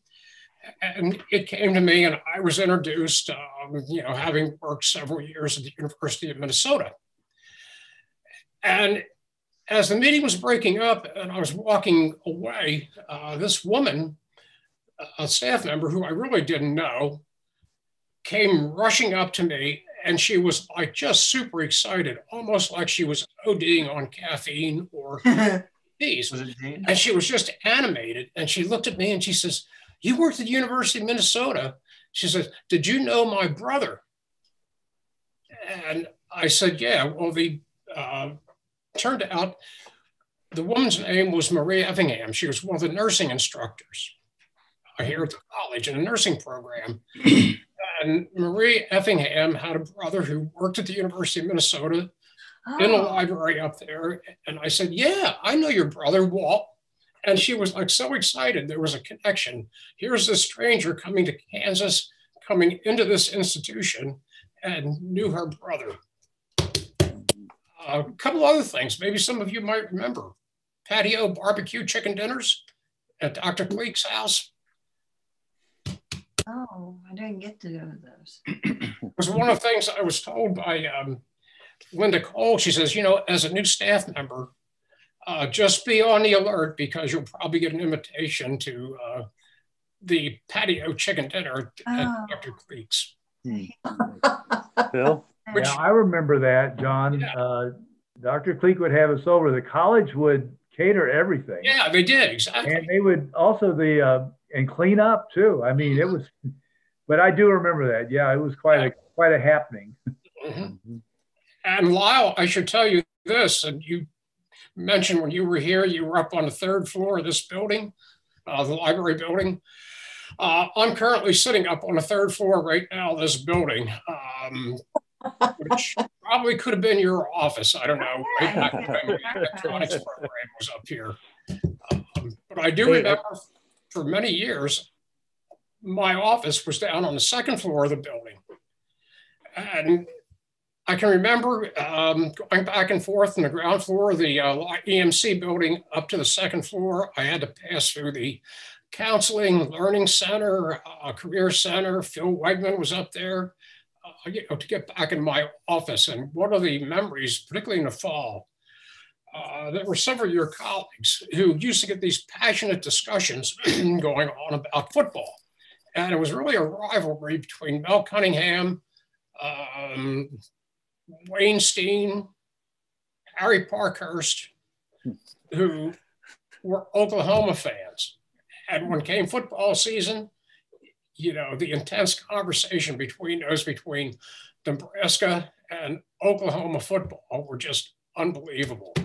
But anyway, it's been a great ride, been a lot of great memories, and it's still going. Hey, I hate to kind of cut this off because this has been great. I'm glad we decided to put this all together. And hi, John. It looks like close to 30 people. Someone's got an answer machine on? Okay. So, but again, hopefully we'll try to do this again sometime. We always talk about some of those support people that we worked around, and another person that came to my mind was Nancy Whedon in the cafeteria. I mean, who didn't like her? And that was a great place to be able to meet. First of all, you meet a lot of people when you're in the cafeteria. Yeah. But she always made you feel very, very special, and she was real delight. And so we have a lot of people. Helen, you gonna say something real quick? Well, real quick, I would like to encourage you to do another one of these. And I think we should invite Nancy to join us. She's very active on Facebook. Follow her. Yeah, I can do that. People that are on here that we have not yet heard from, which is really a tragedy. Yeah, so everybody should commit to coming back and finishing the stories. Yeah, there's one event that we should mention before we leave, and that has to do primarily with Helen. That's our the workshop, mainly up in Leavenworth, up at great teachers, great counselors. Yeah. Talking about? Yeah. Yeah, we're up at St. Mary several times. Master teachers, yeah. It was. Yeah. Having been in the middle of that a few times, that's a memory that I will always have. Yeah. I was late getting on, but I hope somebody mentioned the fact that some of us did TGIF fairly regularly at a bar off a state, wasn't it? But it was a fun gathering on Fridays. I did, Joan, and I left your name out of flavor. Exactly. Yeah. I knew Jim would know that. Yeah, it's costly. Joan, I think you also hosted a few pre-graduation celebration parties. Oh yeah, Joan. Parties. I was disappointed when we split up. Yeah.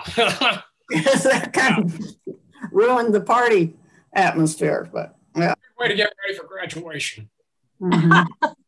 I had to sign off, but you did a great job. Thank you. Thank you, Joan. Thanks for joining us. That was good. Thank you. Yeah. Thanks everybody, and you all have a great Christmas and happy Merry holidays. Christmas to you all, and thank you. Thank you. Thank you. Thanks. Bye, Phil. Bye, everyone. Bye, Jim. Bye, everyone. See the baseball game. Christmas trees, Phil. Sold Christmas trees. Sold out. Sold out. Yeah. Oh, whoa. Okay. Yeah. Thank you. We'll see you guys. Goodbye. Love y'all. Yeah. Same here. Kind of memories of other people that he doesn't include in his book. So he said, "Hey, make sure you record the session today because I might get some new stuff." So, okay, Chuck, we can see you talking. We just can't hear you. Your mic is off, Chuck. Is your mic off? Yeah. Chuck is frustrated. I'm not seeing a mic symbol for Chuck at all, so I'm not sure you've got your mic enabled.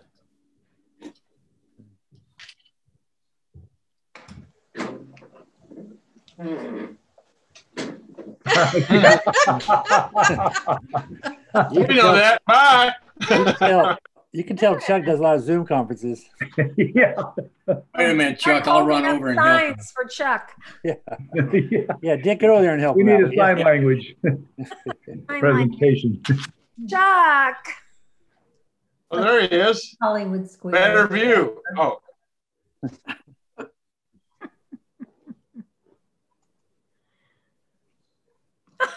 Are you on? He's flailing. Well, maybe Dave could talk while he's trying to find his audio. audio. Let me go ahead, and I'm kind of going to be the moderator today. And first of all, we want to welcome you all to our little discussion called Memories of JCCC, Remembering the Good Times. And you know, it's kind of fun. Yesterday, some of us were there for Deb Young's retirement Zoom session yesterday.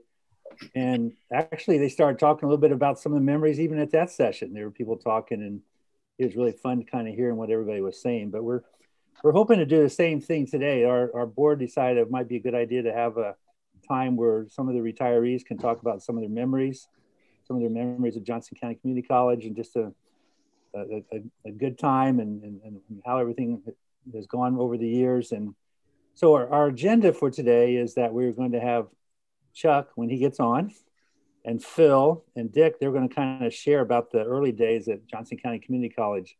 But this session is not about the early days of Johnson County Community College. They're going to share their memories, but they won't go the entire time. Everybody here on this session can share their favorite memory of Johnson County Community College. And so then after Dick and Phil and Chuck talk, and we'll leave it open for other people. Just to kind of give you a few little ground rules so you know what we're doing. If you share, we're going to try, if you can try to limit it to 5 minutes or less. And the only reason for that is so we give everybody an opportunity to share if they can during the time that we're doing this. And feel free to respond. If someone shares something, let's say Helen shares something that was really, really important to her, you can certainly respond to her or add on to her discussion if you want to do that. That's okay. And if there is a time where there seems like this be a long time of silence, then I may ask Chuck or Phil or Dick kind of fill in and talk about a few more memories. We would like for you to discuss positive memories, please. And that would be really important. And so we don't want to get any kind of discussions about any bad memories, positive memories as we can.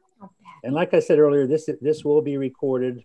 Chuck mentioned that he would like to have it recorded so that he can possibly have some more things that he would include in some other maybe future references. The other thing, I hope you all brought some snacks. I brought my pretzels, my Diet Coke, and whatever you all have today while we're doing this. But thanks for everybody being here. And Chuck, are you on yet? Are we still this? Carolyn's. Carolyn's, yeah. Okay. Where'd he Is go? Carolyn on there? Well, He's on Carolyn's feed. Chuck's on Carolyn's. I'm on Carolyn's.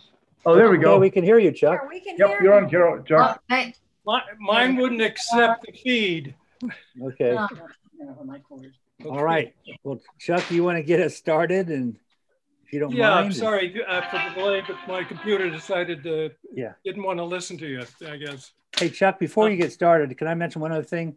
Sure. If we could all mute ourselves while Chuck's talking, and then if you want to talk, just make sure you unmute yourself. That way we won't hear any kind of distractions, okay? Sorry about that. Okay, if you look at the memories of the past here at JCC, many of us come to, I think, like personal ways. We've had our friends we've met at the college. Some of us met mates at the college. We've got our favorite students, colleagues, administrators, even administrators. And so we have all these stories that are personal, and they're very much a part of the life of the college. In fact, they give the college years life and blood when you start talking about people. But for me, as one of the college historians, what I'm interested more are the memories of the college that changed the direction of the college or that were formational. So that what I look for when I was writing the history was those events that just really shaped the college and that were pivotal.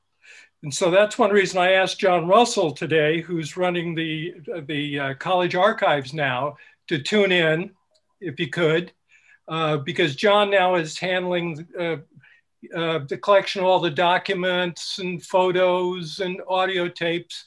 For example, when I left the college, I left a dozen or two audio tapes.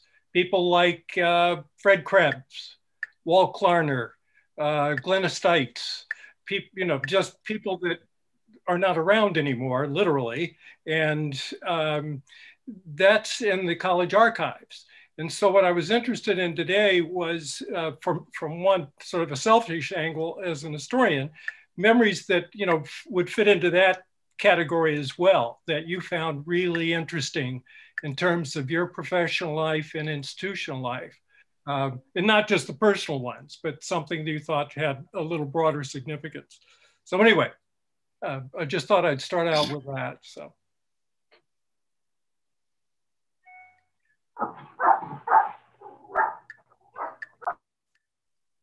Now I can't hear anyone. Dick or Phil, you want to add on to that or get started? Make sure you take yourself off mute.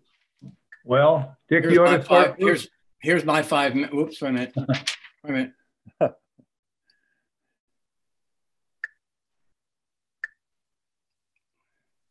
We can't hear you, Dick. Dick, you're still muted. I got the bar. Okay, that's okay. You want to start reading it? Oh, wait a minute. I will. All right. This is so I can stay on track. I've been teaching high school communication and public speaking courses in Northeast Kansas for about 6 years by 1970, primarily and with the most zest, debate. I had started the debate program in Marysville, which is north of Manhattan, about 50 miles.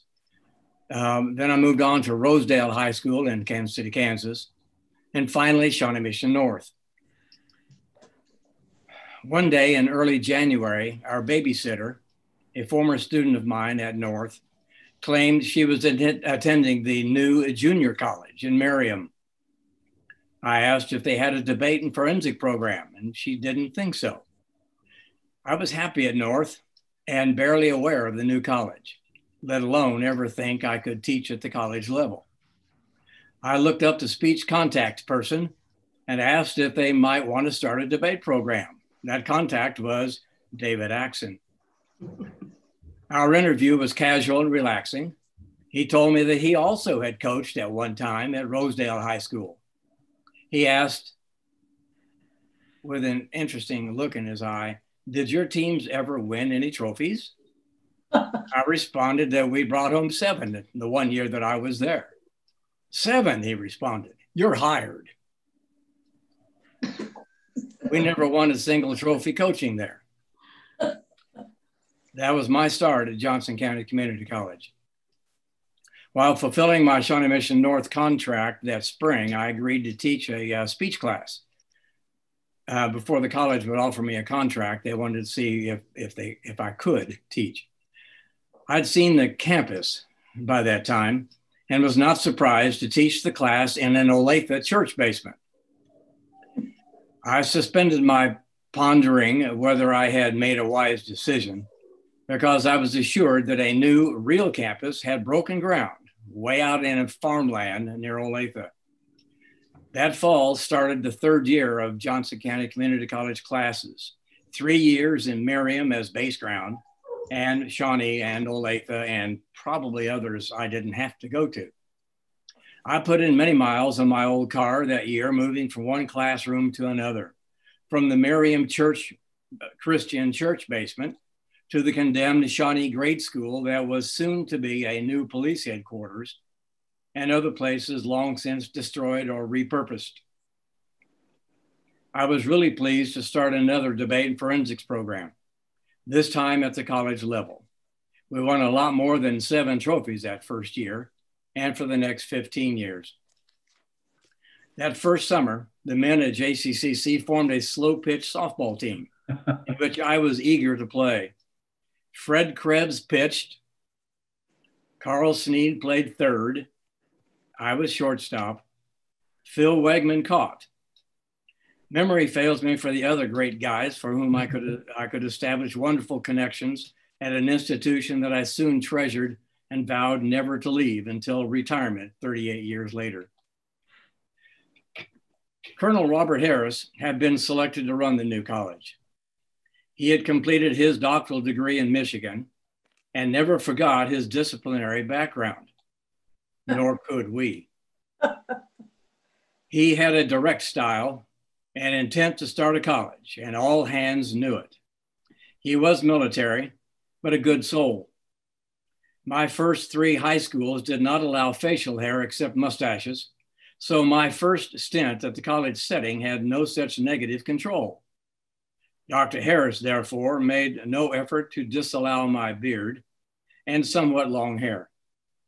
Finally, one day, passing in the hall, Bob asked me, full of intent, "Dick, when do you plan to shave?"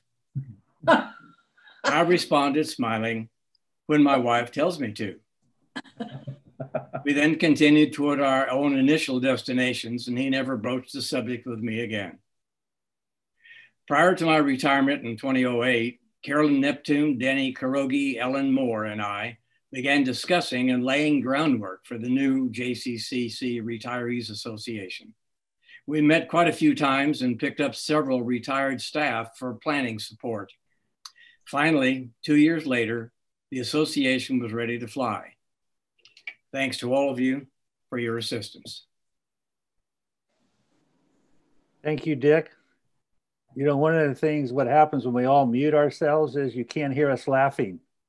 And sometimes it feels like you're a comedian and the joke doesn't go over well, but we are laughing, by the way.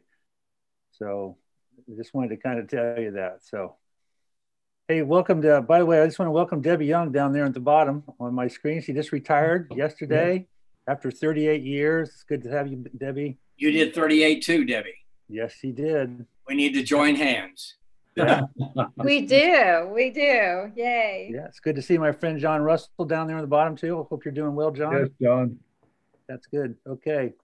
All right, we're going to go ahead and have Phil, the catcher, I guess, go ahead and share some things. Well, I don't have typewritten notes like Dick does. I have a lot of memories though to share. I had been a counselor in Junction City Senior High School, and my job there was working with school leavers. And then as such, we had a special research project with Kansas State University one summer. It was very exciting. It was a way to hopefully teach students basic skills and get them motivated to come back to school.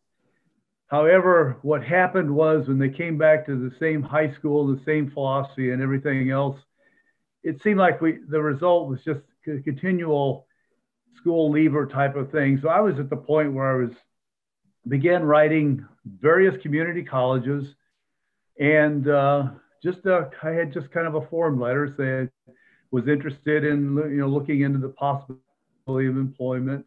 I also had checked with Shawnee Mission Northwest. I had an interview there. I had a full beard at the time and was interviewed there. Did not get the job. I was interviewed at Johnson County Community College in January '71. It was the strangest experience, though. I came from a relatively new high school building in Junction City. I pull in the parking lot of the old Merriam building. It's an old cobblestone type building.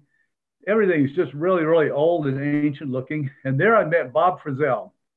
And Bob says, "Oh yeah, this is our brand new Johnson County Community College. We're building on to bigger and greater things. We've got a new campus coming."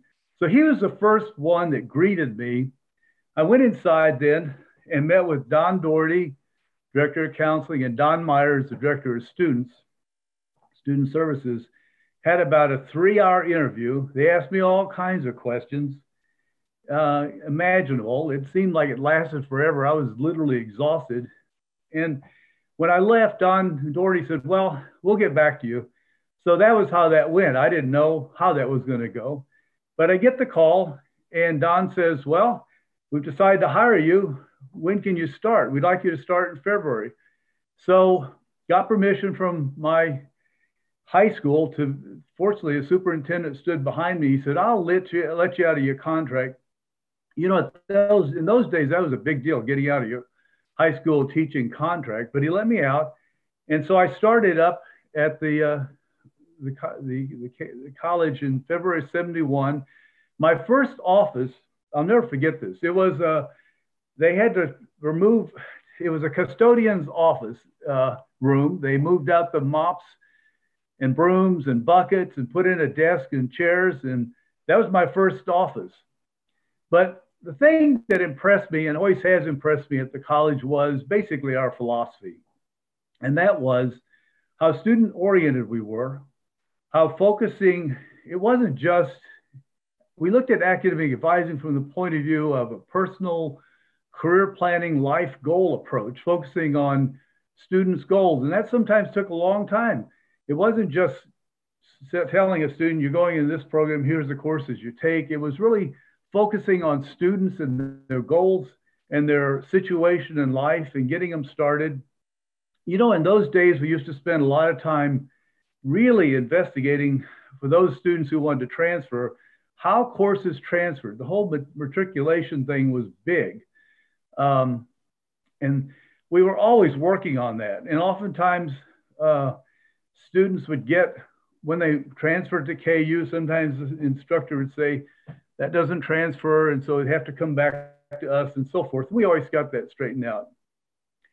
I was the first 12-month counselor hired, and Don Doherty said, okay, so we're going to have decentralized counseling. You're going to be a health counselor. And so I began working with Mary Lou Taylor in the nursing program, and I was located in the old science building, which if those of you remember Merriam, the buildings were spread out all over. The science building was a relatively new building at 55th and Merriam Drive. It was a ways from the old campus and the church and the bookstore, of course. But that was the first entree into this decentralized counseling. Again, the idea being, we want you located with the staff so you get to know the programs and you get to relate not just to students, but also to the staff. And so that was the same philosophy we initially had when we went to the new campus. And I'll never forget my office. It was on the second floor of the science building. Outside the old watering hole, there was an entrance. Students could come in through the faculty offices or come in through the watering hole. It was a super setup. Anyway, I think what really impressed me was basically sort of wrapped up in what our logo says, the missing sunflower. And that was the idea that as a mission of the college, we're not finished. We're always working, hoping to serve that student yet to be served, the program yet to be developed, the goal yet to be met. I mean, we were all encouraged to think outside the box. And Dr. Harris, to his credit, would always say things like, don't committee an idea to death, make a decision. If it's a wrong decision, make another decision. And I think that just kind of invigorated all of us. I think we all had that sense of excitement. We're building towards something new and bright. And we know it's a quality college. There was a youthful approach. We were all quite young. Chuck points that out in his book. I was only 25 when I started the college. So we had that youth on our side. We had that energy. We had that excitement. And so in my case, then 45 years later, in 2016, I retired and also joined the organization Dick helped create. That's the JCCC Retirees Association. So only good memories. It's a fabulous ride. I will never regret any part of my stay at the community college. Thank you, Phil. Well, thank all three of you for sharing your memories. And so what we're going to do now is. Can I interrupt for a second? Sure. Yeah, feel free to do that while we're doing add something to Phil's commentary about the sunflower. The one thing that stuck with me was that, you remember where the open petal was on the sunflower? On the left, was it? At the top? It's yeah, but near the top. Yeah. And I don't know whether this came from me or somebody else, probably somebody else, and I just tried to co-opt it. But it seemed to me that where knowledge pours in, it's not going to pour back out. That's why it needs to be up here, and it can't pour in from down here. So that to me was an interesting element that I passed on to every class I taught at the college at some point. That's, you know, just we're putting it in, don't you take it out. Well, that's a little bit better than that, but anyway, okay, I'm done. And see what, this lets you know what Dick just did there, again, was what I'm talking about, what I talked about earlier. If you want to respond to something that someone said, feel free to do that. And so for some of you that weren't here earlier, just to let you know, we're just going to have everybody now share some of their favorite memories. And if you can, try to limit it to about 5 minutes or less, so we give everybody a chance to talk. And make sure you unmute yourself when you're talking, because that looks funny.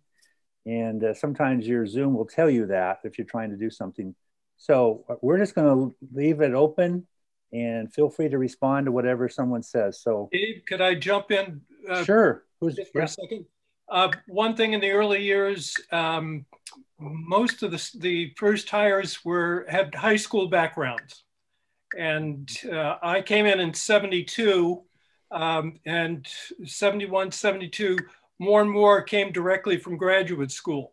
So we have two different cultures coming together during these years, and that provided a really interesting dynamic. But anyway, just to make that observation. And I am being told, by the way, by my Wi-Fi that I have an unstable internet connection because we've just replaced our entire electrical system here in our house. So I could zoom out at any time. So okay, we can still hear you now, Chuck, for sure. So I got a note that Chuck Bishop was unsettled also, but now I understand why. I have a couple mementos to share if you all can see, if you have just a minute. Yeah. The first yearbook, nice. Southwind Review, 1970. My first catalog, this is the length of the catalog we had in 1971. This was our Bible at that time. We moved to new campus in 72. It's a little bit thicker. You see it starting to grow, the curriculum. And I don't know if all of you remember, but remember in the new campus, this is an JCCC ashtray. We used to have smoking. It was smoking on campus. You know, that became totally a no-no as years went by. But I wanted to share just those mementos as we go on. Yeah. And Dick, it looks like you had the old directory from a long time ago, correct? I have that copy of that directory. Yeah. Dave, can I jump in for a second? Sure. Anytime you want to jump in, feel free to do it. Hey, I just want to go back to Dr. Stine's comment about Dr. Harris and the shaving. And Dr. Harris being a staunch Marine, it's a wonder Dr. Harris didn't order you to just drop and do 20 push-ups as part of his military background for that. Insubordination, not shaving. And the other comment deals with the sunflower logo, which, excuse me, I didn't know about this, but tucked away in Chuck's history book in a footnote, that the inspiration for part of that inspiration for the sunflower logo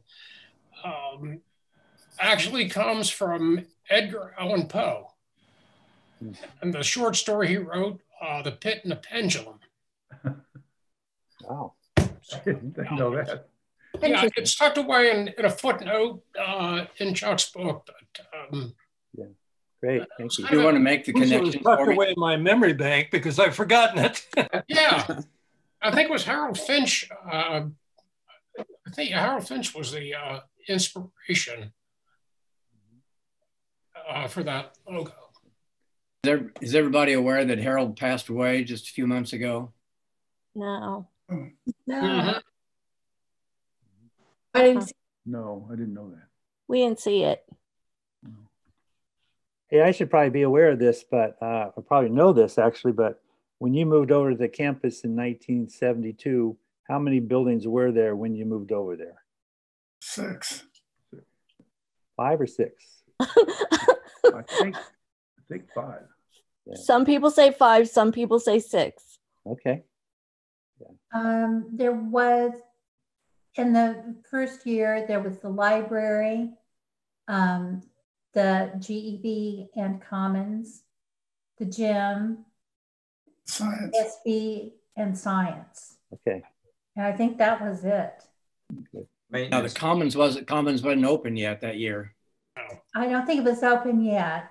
We moved with stuff still kind of unfinished, I think, because I did my first year as a freshman in the sort of buildings of the old campus in 71, 72, and then moved on to the new campus in 72, 73.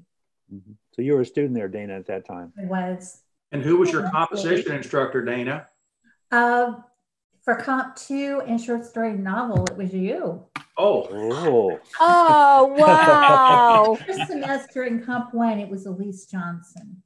And my speech teacher was my high school speech and drama teacher, Bill Copeland. Because I ended up with night classes because I didn't know how to schedule myself. And we enrolled by year and alphabet, and I was one of the last people to enroll. So I had Comp 1 and speech at night. So You are an outstanding writer. I remember that.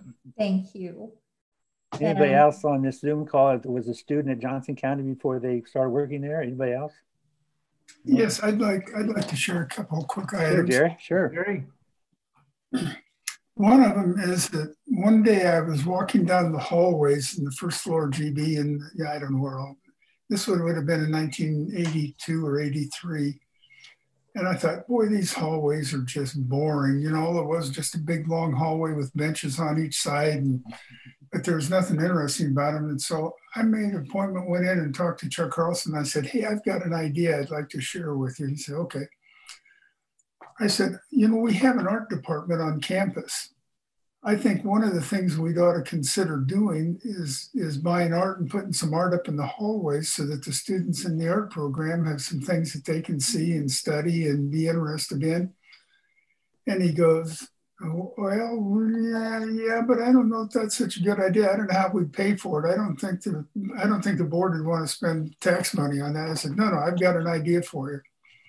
We have this thing that's called an auxiliary fund, which was where the money from the bookstore, dining services, and coffee bars went into that. And I said, you know, we could budget an amount of money each year out of that auxiliary fund and buy art for the hallways. And he goes, oh, that's a good idea. Okay.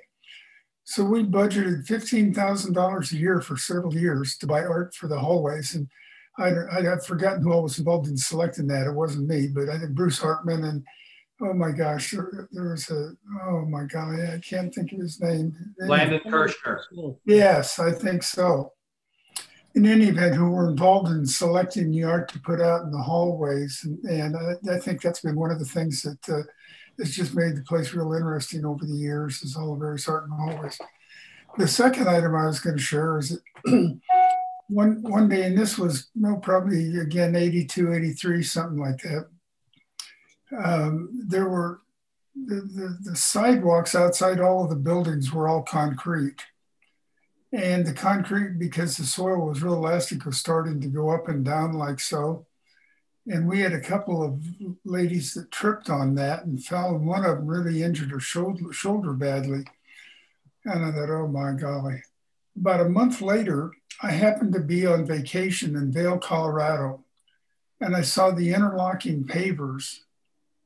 And I came back and I talked to Gene Hahn and John Scooble, and I said, hey, I think I've got an idea or a solution maybe that would help, you know, with those breaking concrete sections that people are tripping over. And they said, well, and so I explained that to them, and we went out and went to a brickyard and looked at those interlocking pavers. And we again did the same thing. We paid for all of those out of the auxiliary fund at that point in time. And I always thought that was interesting how that just pure happenstance just happened to come about, you know, just being in the right place, the right, right time, and having a good idea. Jerry, Yes. I always appreciated those interlocking pavers when I was on other campuses where it was just long, white, where the glare reflected off and you had to squint as you walked across campus. Yeah. I'm glad to know how those came about. Yeah, it just was, well, it was really as much of a safety thing because, you know, with the pavers, when, you know, if the soil moves up and down, they're real easy to get them back down to where they're level again.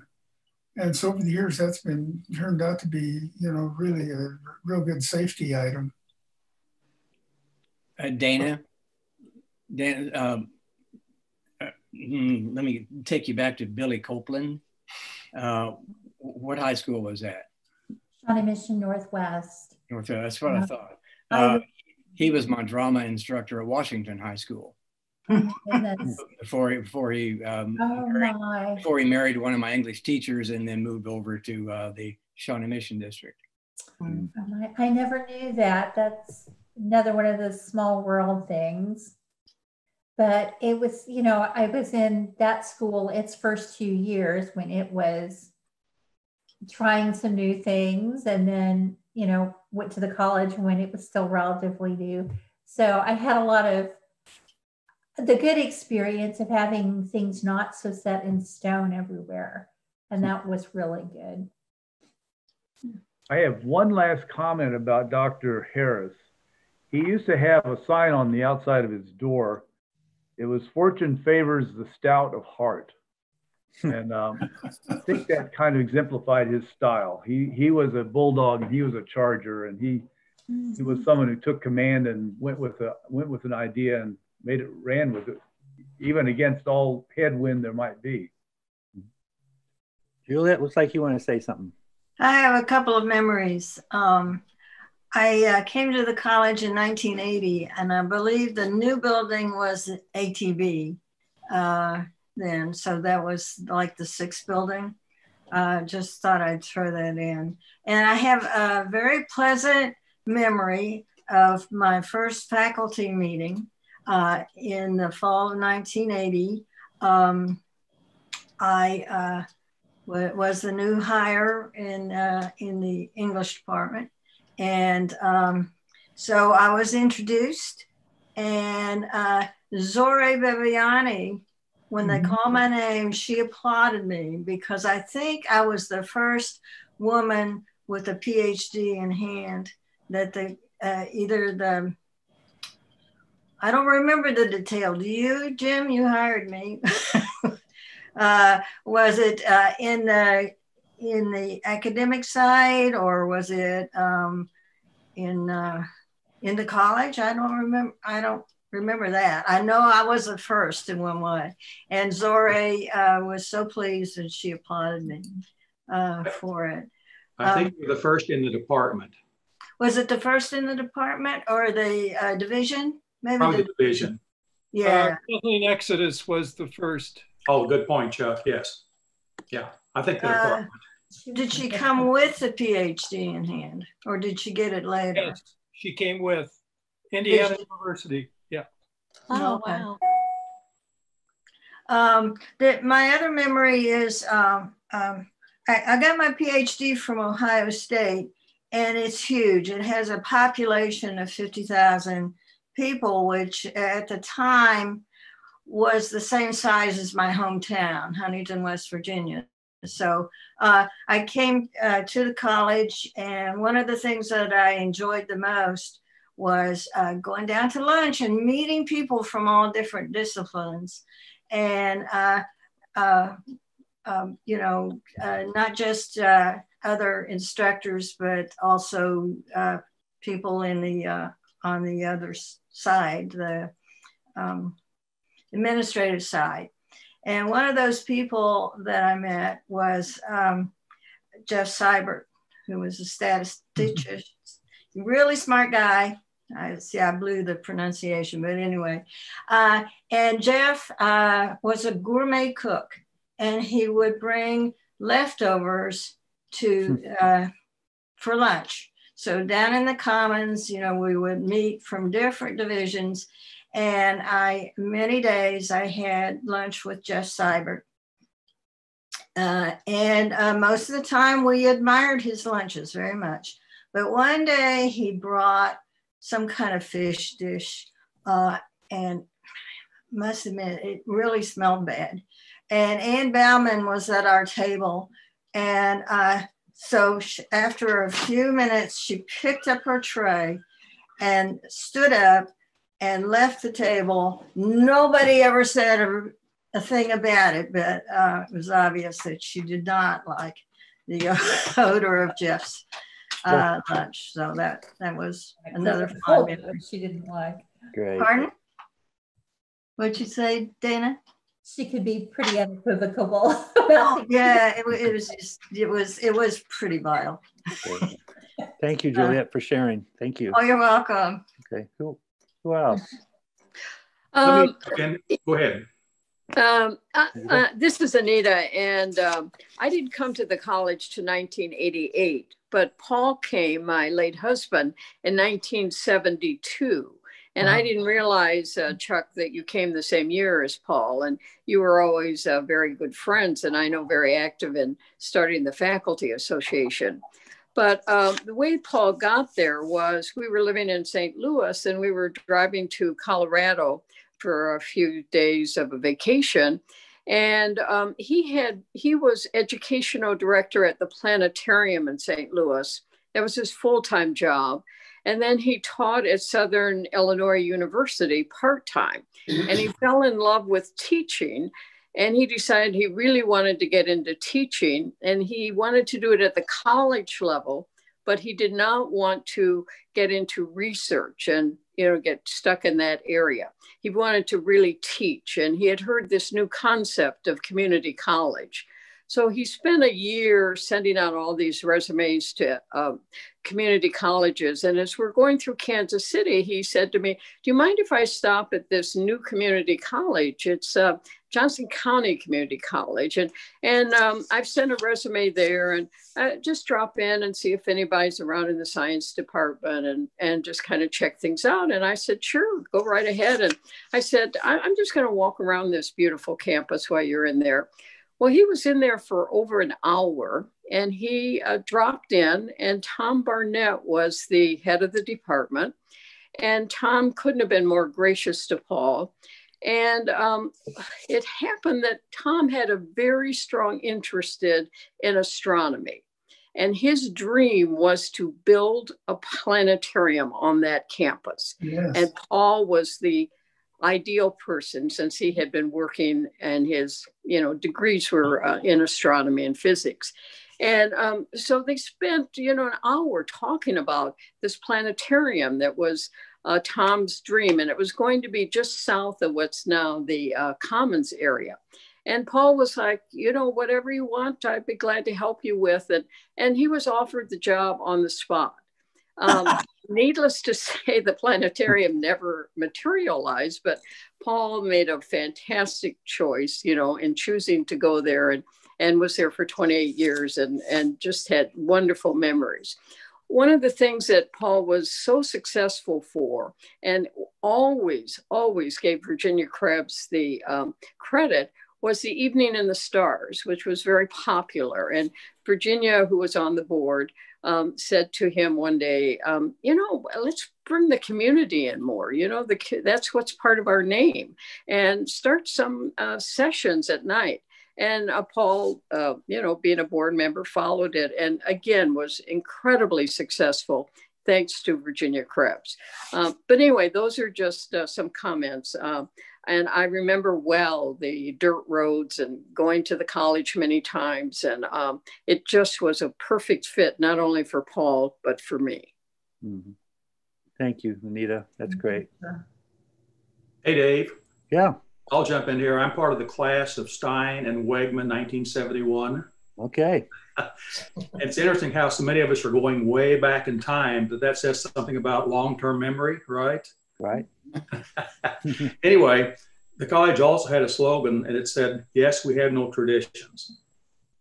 And my hiring was a good example of that.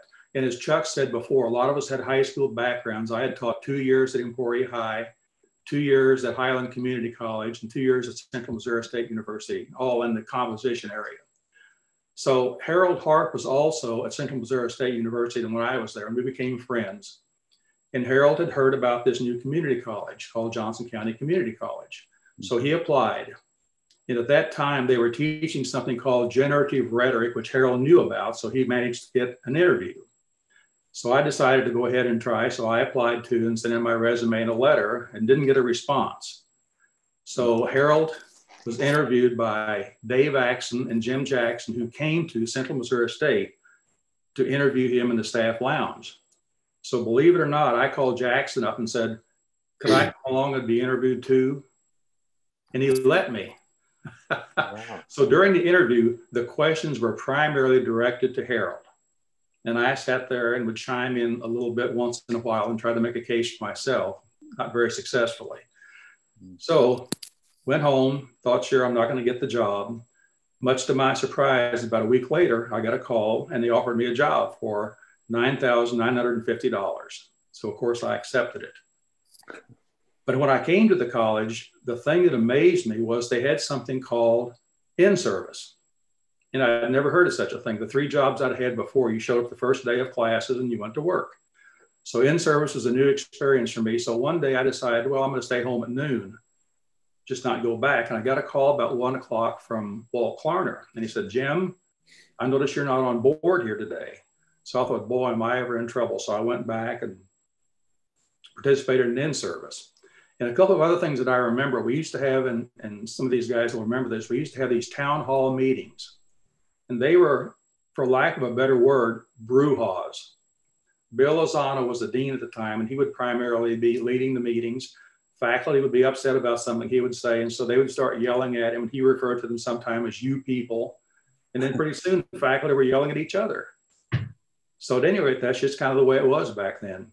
But then another good thing that I just wanted to mention briefly is that Harold, Walt, and I, at one point decided to write a textbook based on this generative rhetoric.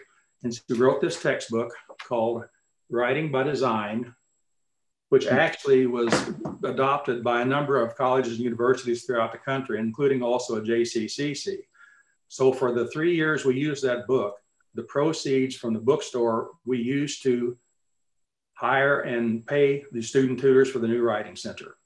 So that was a real highlight, just to be able to use the book and use that for students.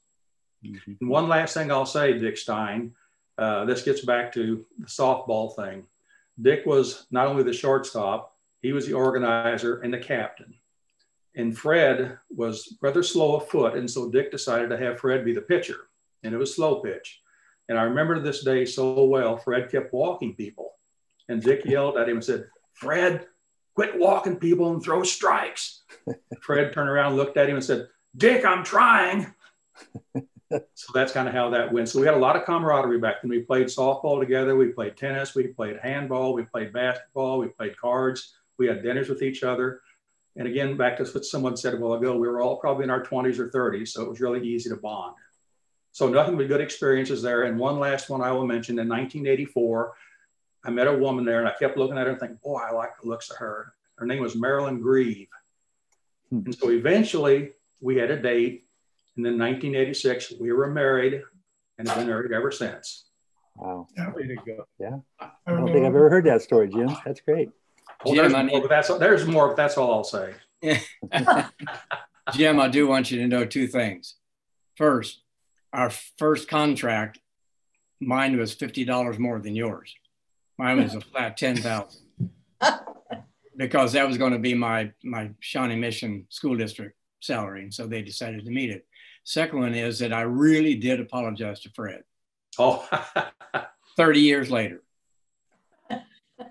Well, Dick, you mentioned your salary. Believe it or not, when I had my contract offered, I called Bill Lozano's office, got a hold of Betty Hayward. We called her Captain Betty. And I said, Betty, do you think they could give me $50 more so I can make $10,000? And she said, oh, no, we can't do that. It's $9,950. I said, okay, I'll take it. Oh, one other memory I'll add too, Jim, you're talking about playing cards. We also had the faculty bridge where we would go over to each other's homes and have a dinner and also learn to play bridge. We had quite a camaraderie going there too. Yep. I have one more thing I thought of that was I thought kind of interesting. And that is in the Carlson Center, where the bas relief sculptures that are on the wall there, made out of brick, the sculptures in the Carlson Center. One day I was at a conference down in Dallas, and the hotel where we were staying in had bas relief sculptures on the outside of the building. There were all these big brick sculptures. And I thought, oh my gosh, because the Carlson Center is going to just be this huge place with lots of brick. That might be something we'd ought to look into. Well, in any event, I went to the concierge desk and hired a photographer who took pictures of those bas relief sculptures. And I came back and showed them to Dr. Carlson and then showed them to the architect. And they decided that, yeah, that was something they were interested in doing. So I think we interviewed 10 different artists. And the lady that did those was from El Paso, Texas. And she actually went out to the brickyard there in south of, oh my gosh, where was it? In, south central Kansas. And in any event, she was there for 6 months making those bas relief sculptures, and then put them on a flatbread truck and brought them back to Kansas City. And then the bricklayers from J.E. then installed them. And that's kind of how that worked out. Jerry, that town was Great Bend. That's first. Yes, it was. As I recall. Yeah. Yeah, I went out there one time. It was really interesting. That is one of my favorite pieces of art on campus. I love those sculptures. Yeah, I thought they were really nice too. I thought she did a really wonderful job. Boy, she was sure out there for a long time.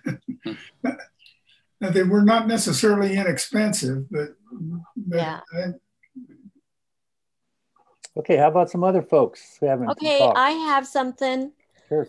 So I came to the college in 1989, and that was, I think the Carlson Center was just built in. And, but I, interestingly enough, I had met Dr. Carlson. What was his first year? Does anybody remember? About 81 or 82. Okay. So I was actually in the Overland Park Chamber in 1981 or 82 when he started. And I went to introduce myself to him before I started at the college, because he worked at Blackhawk Community College. Right. And I grew up in the Quad Cities. And my sister worked for him at Blackhawk Community College before he left there. And then in, let's see, I can't even remember what year it was, but later on she came to visit me because her daughter wanted to do an internship. She was getting her master's in counseling and she wanted to do some kind of an internship. And so she came back and we all went to Dr. Carlson's office and we sat and we talked for a long time. And it was kind of fun because, I wouldn't have known who he was, except my sister had worked for him when he was at Blackhawk. So I thought that was interesting. And then the other thing this is funny, this just happened probably in the last 10 years. I don't live very far from the college. I live probably a block away in an apartment complex. And so I have an underground parking garage. And so one night I came into my garage and I parked my car and I got out of my car and there's a huge big tent sign that said Cafe Tempo, blah, blah, blah, blah. What is this doing? Well, I'm sure there were some students that thought that was pretty funny and decided they were going to haul it off campus and hauled it, to their apartment probably. And so I just took it and put it in my trunk. And then when I went back to work the next day, I took it back. Funny. So. Does Sally anybody got something. It's like Sally's got her hand up. Okay. Okay, so my memories, I started in 1986 in science, healthcare, and math and met many, many wonderful people there. As I was walking down the hall one day, I saw a gentleman who looked very familiar, said hello to him. He said hello to me. I introduced myself, found out that he was my biology teacher at Shawnee Mission East, Max Dalsing. So, and then shortly thereafter, I was walking down another hall, and I met a lady who looked very familiar, Carolyn Schenkel. She was my shorthand teacher at Shawnee Mission East. So I thought I must have wound up here for some reason. I loved working in science, healthcare, and math because of all the wonderful instructors, Paul included, of course, and Bob Pinker, Jean Jack. They were all fabulous. But then I went over and had the opportunity to work for somebody even more wonderful. And that is Helen. Helen allowed me so many opportunities that I would have never had otherwise.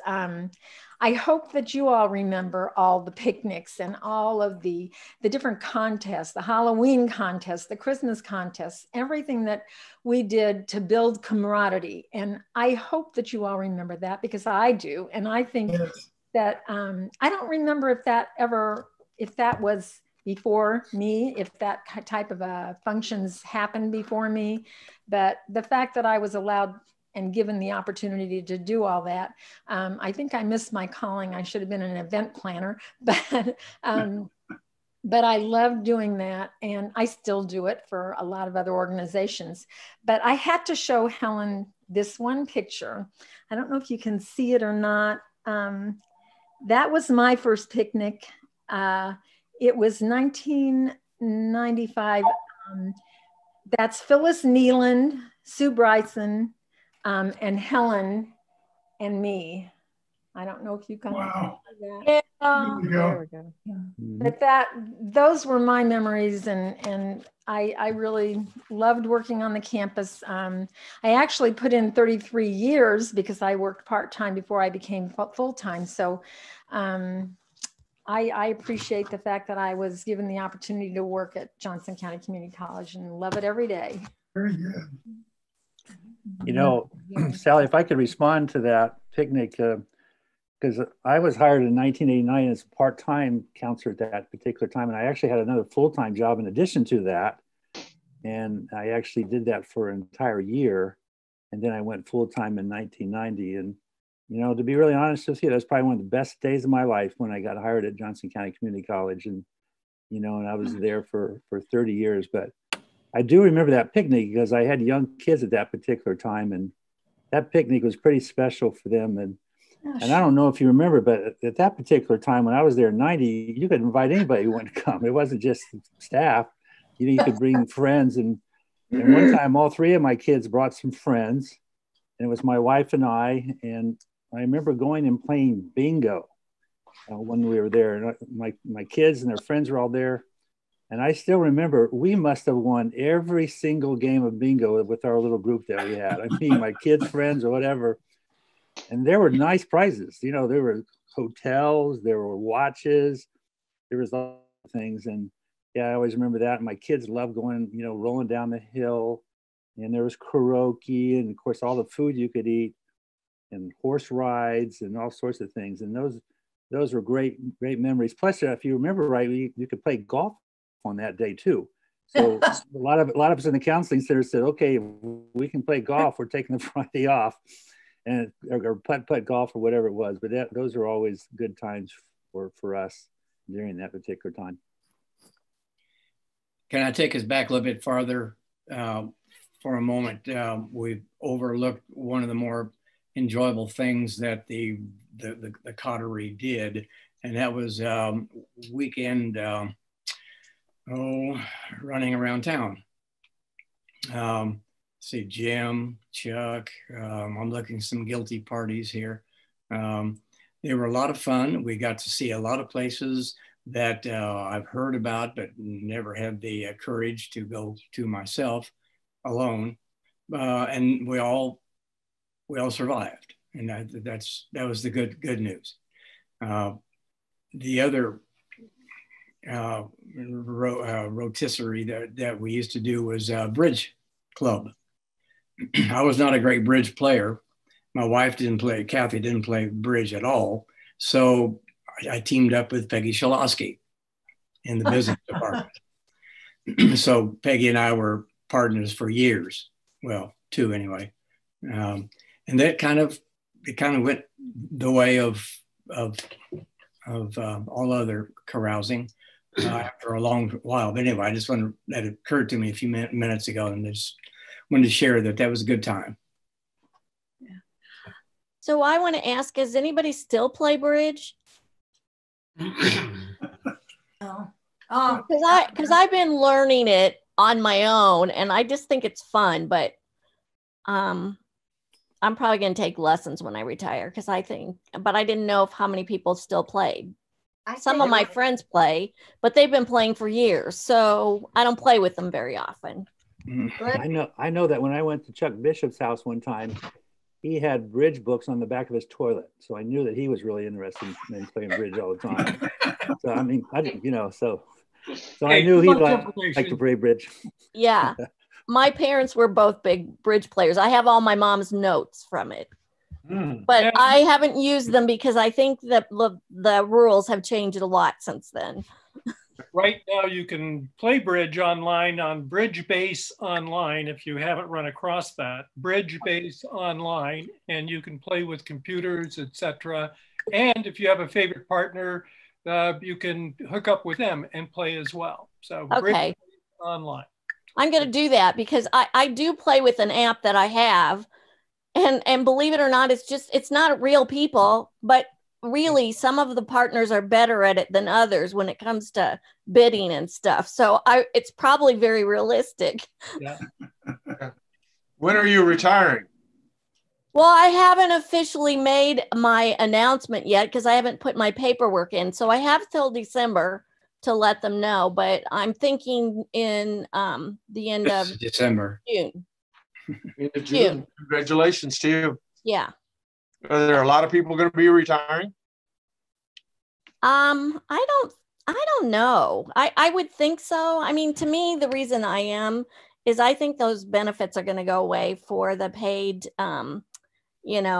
sick time. I think, the last 3 people that, like Becky Sunlever and Joe and Jerry Zimmerman are all leaving, and they were really instrumental in getting that. And I know that it costs the college a lot of money because they have to have a reserve to be able to pay that out. And so I think that's going to go away. And I think Capers is changing too. Molly Baumgartner said that she thinks that they may, that they may do away with it. So that's one of the reasons why I think I'm retiring. All right, good. Good for you. We'll see you out here again then. I want some people that haven't shared yet. Matt and Lori and Julie, we'll get to you too, okay? But maybe Matt and Lori, we could have, you haven't shared anything yet, so if you don't mind. Go ahead, Matt.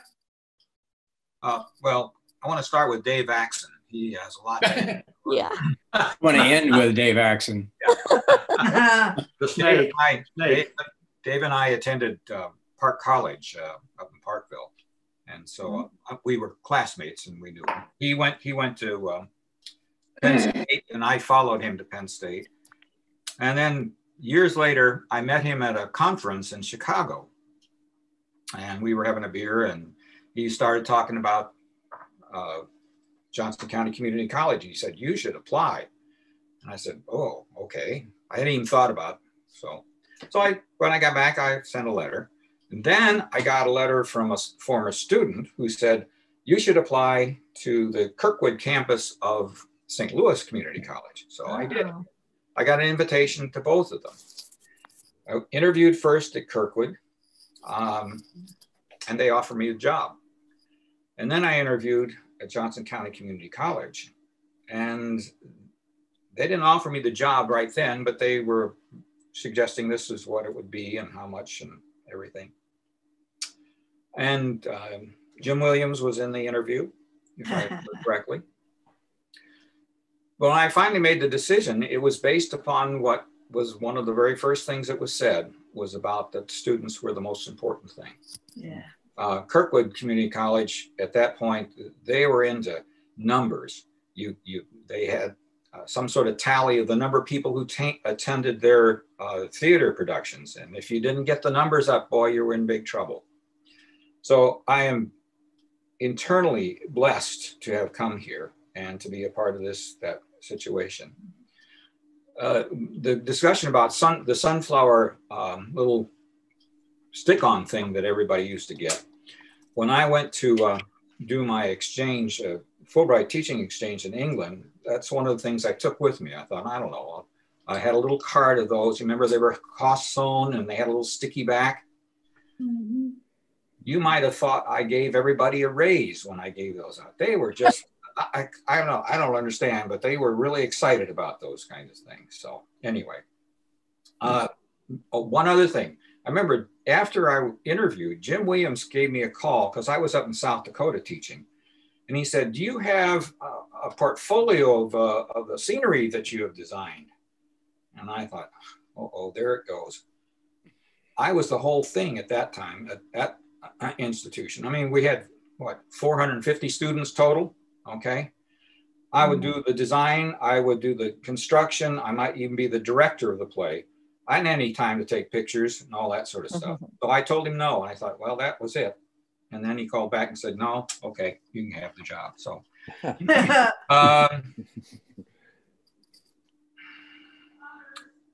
I remember the very first faculty meeting I was in. And Chuck, you stood up and talked about this tour that you were going to take to France.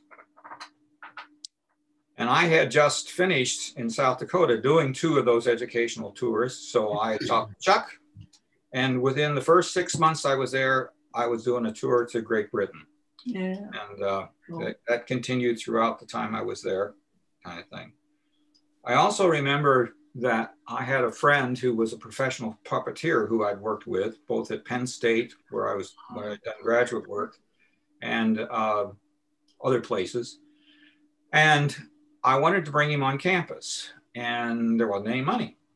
So George Latshaw, yes, indeed. And so I think Jim said, why don't we go talk to Virginia? Virginia Krebs was then the director of community service.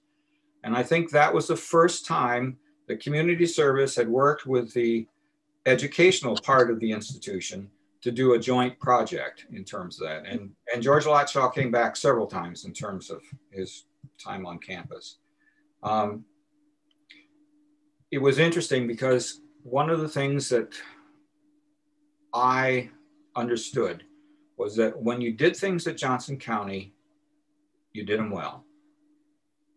The buildings, the maintenance, everything, that was always top notch. And that was what was one of the main kinds of things to look into.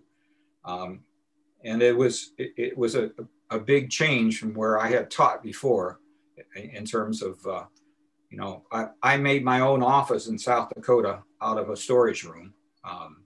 That's the kind of struggle they were under. So anyway, just thought I'd share. Thanks, Matt. Good stories. Lori, I think we're going to go with you next. I think so many of you have hit it all on the head. And I have so many memories of the time at Johnson County Community College. I came there at 19, and Linda Dayton hired me with very little experience. And I was telling Helen earlier, she hired her secretaries at the time young because she wanted to train them her way. And those of you that knew Linda could understand that. But from all the picnics that we were involved with, all of the OPL activities we did on campus, all of the auctions we did on campus, the memories are endless. And so many of you have touched on some of the people that we no longer see that retired years and years ago, but I have fond memories of all of them. We worked with the academic side, we worked with the auxiliary services. We were small enough then that we knew everybody. And you could call anybody and ask for whatever you needed, and we would work together. It was a community, it was a family. And coming here at 19, that was a fantastic blessing for me, and it continued to be that throughout the years. We have so many people to be thankful for from the college and all of you today. And that's why I like to be a part of the Retirees Association, because the memories just keep continuing, and we keep making more. So one of the things I'd like to start here in the next week or two, in kind of tagging on to Dave's idea for this session, is I'd like to do either Throwback Thursday or, you know, Flashback Friday photo session on our Facebook page. So we'll post pictures each Friday. You guys can post pictures from your time at the college, and that might be a fun way to kind of keep those memories alive. You know, we've got lots of things from, you know, Dr. Carlson used to send us off to AKCCOP, and he'd look at all of us and he'd say, remember where you are, and remember who you are, and remember who you represent. Yeah. It's like that was the. Yeah, it looks like Sally has a picture while you're talking. Yep, that's one of them. Yeah. But fun, tons of memories, and such great relationships that are still there today. And I couldn't have asked to be at a better place. Okay. So, that's all it. Right, Juliet, one more. I think you had another one. Pardon me? Juliet, you had something? I wanted to show this poster. Oh, Jonathan will remember this. This was, well, I can't get the bottom of it, but it was FullCon in April 1982. And Jonathan was in charge, right, Jonathan? Right. Wonderful speakers. And oh, yeah. It was so much fun. It was a lot different from an English writing conference, that's for sure. So that's one of my fond memories. What's interesting is, well, I interviewed with Linda Dayton and Dane Londborg and Will Chatham, and came in '77. And it was an interesting interview. I'm leading up to FullCon, but it was interesting because their perception was that there really had been no student activity program prior to that. Oh, I was initially hired as the coordinator of student activities, and I had really come to Johnson County. It was a practice interview. I had 3 or 4 other interviews at primarily universities, and so I was just coming down here, and I went home and told my wife, it's really just like Flint Junior College that I was familiar with. It's a high school with ashtrays. And so I really wasn't terribly interested in working at the college. And so I interviewed, and the people were really nice, and I had some great ideas of what I could do. And so I was getting ready to leave, and out in the hallway, and Linda Dayton came out after me and said, don't you want to know what the salary would be? And I said, well, yeah, I would. And it was about 10,000 more than what I was making at the time. And so all of a sudden, those other interviews were less important than coming to JCC. But during the first year, my understanding was that there was a hospitality management club, but there were no social clubs. They were all academic related clubs. And so somehow or other, some of the first students who walked into my office were interested in science fiction and fantasy. And so within a year, we started up FullCon, named so because it was held on April 1st. And it went on for 4 or 5 years or so. But I've got photos of some of the artists. We had people like Anne McCaffrey and James Gunn, and, a number of big names in science fiction and fantasy. But anyhow, we were productions. Barbara Smith, I think, in productions and publications, helped us. We used some artwork by Real Musgrave, and she helped us put together the posters and all. Yeah, that's this one. And the big takeaway from FullCon that I remember the most is that the custodians were very upset with us because normally the weekends were pretty slow on campus. And they had to clean up after all these crazy kids walking around in costumes and all that sort of thing. But so anyhow, it's a fun memory when I see the poster. I'm gonna tag. Let me tag on to Jonathan's comment there about FullCon. It was springtime, as he said, April Fool's Day. Typically, I hosted probably 10 debate tournaments fitting on that date, and the coaches often said to me, "You've got to have the tournament on this weekend forever. We love that silly thing you guys do up there. They're just so fun to watch, the costumes and the like." And so I just kept it on April 1st or whatever that weekend was. And so Jonathan helped me put on some good debate tournaments. I'm glad to know that, because he also took some of the best rooms that we wanted to use for Fool Con. That's great. Helen, you had your hand up, I saw. Go ahead. I did. And I don't know when anybody has given me a more difficult assignment than to try to figure out 5 minutes talking about my favorite memories of Johnson County Community College. I'm going to hit 2 high points. Number 1, my hiring. I, at that point, had spent 10 years affiliated with my national organization. Through that, I knew Jackie Snyder. So Jackie was the one that had let me know that the job was going to be open. I was at a university at that point in time. I had met Jim Williams, and I had met Bill Keene at one of our regional conferences. So I thought, okay, what can I lose? I'm going to apply. My first round of interviews were in a room in Las Vegas during AACC. Well, then I came on campus, and talk about a grueling day from 8 o'clock until 4 o'clock, the Friday before Memorial Day, I interviewed. 12 people were in the interview committee. Then I had to talk to all the VPs, and then I had to go to lunch and all those kinds of things. Well, after I got here, the other thing that I always remember is the joy of working in an institution where if you had a good idea, it would be supported. And the fact that by the time I left, we had an award and recognition program that covered every person that worked in the institution. And I'm sorry that a number of you on here never had the pleasure of attending the holiday dinner that we did for the housekeeping and custodial staff because of the picnic. You've already identified the picnic, but those poor folks were the ones that had to work.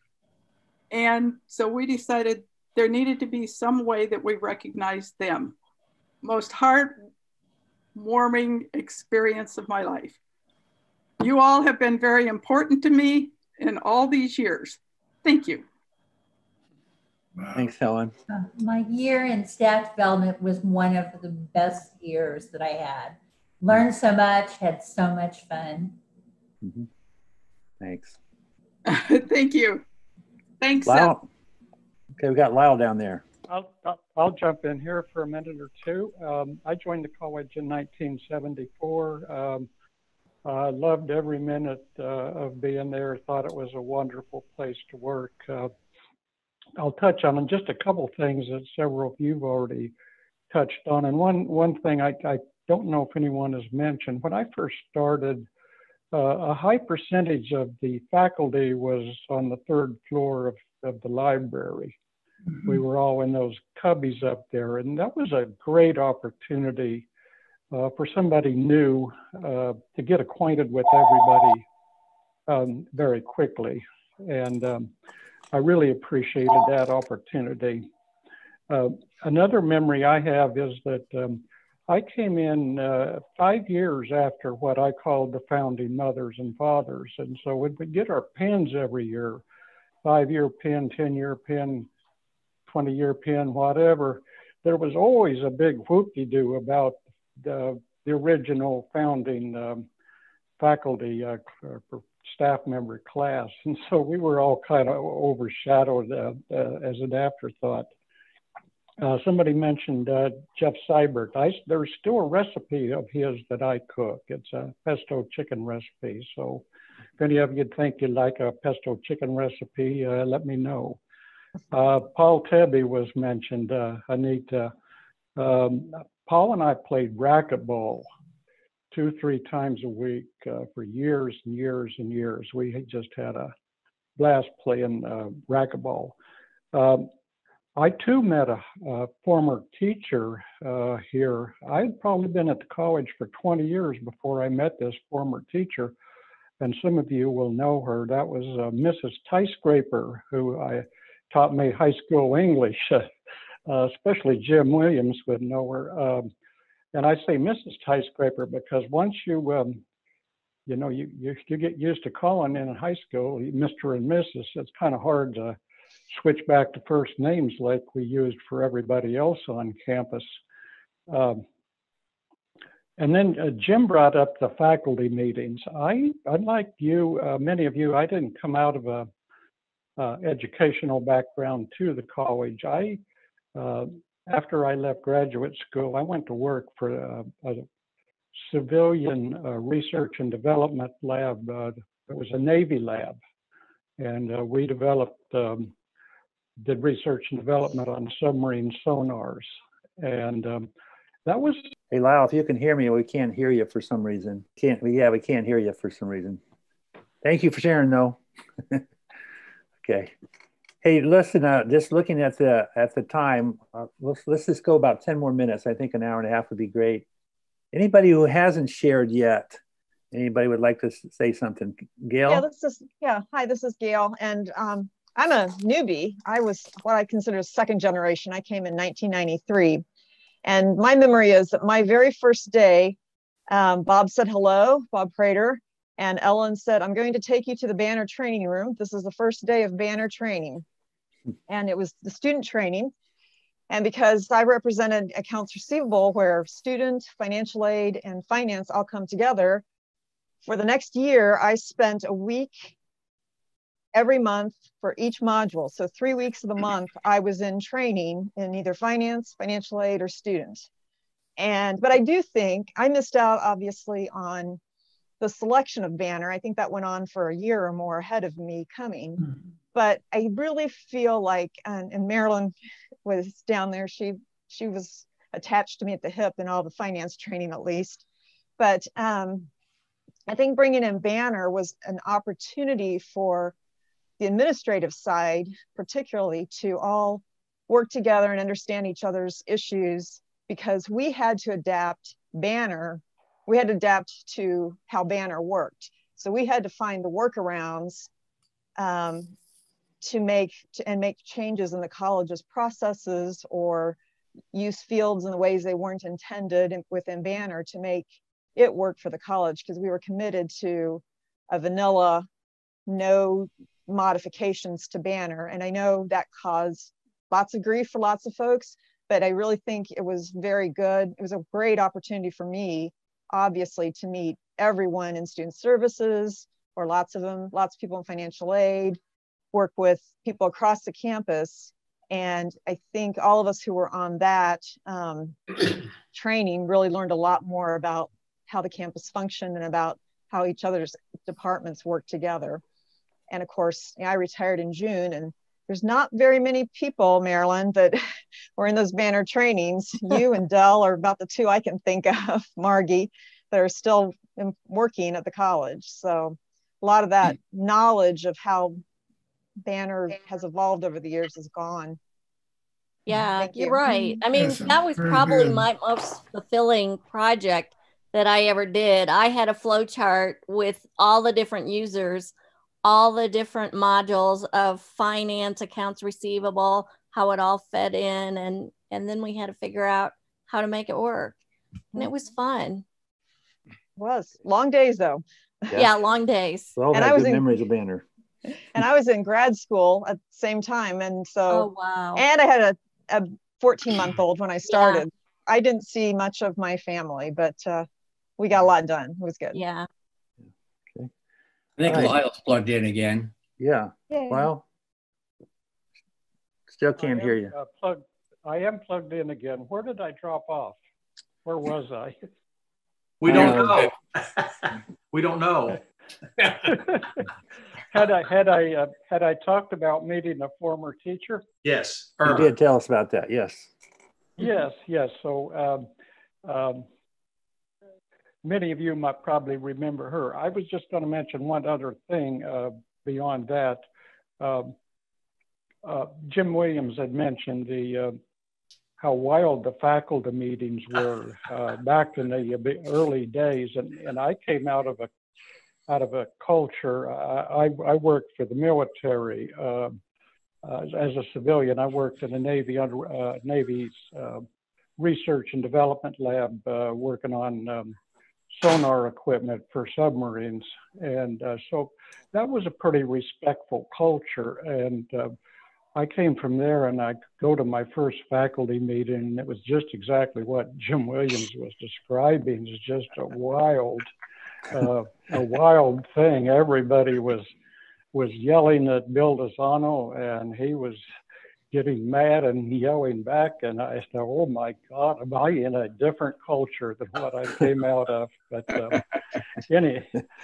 anyway, that's all I'll say. I love my time at the college. It was a great place to work. Good, Lyle. I want to say one thing to Lyle, and this has been wonderful hearing all these marvelous memories. But Lyle, I want to say to you that I didn't know that Paul played racquetball with you 3 and 4 times a week, and that probably explains a lot of why he couldn't take the kids to the dentist or help fix meals. And I don't know, maybe there was a little wine tasting that went on too. But thanks for sharing that great memory. Well, Anita, one more thing about Paul. Paul did not like losing. He was, he almost changed personalities when he lost. He did not like losing.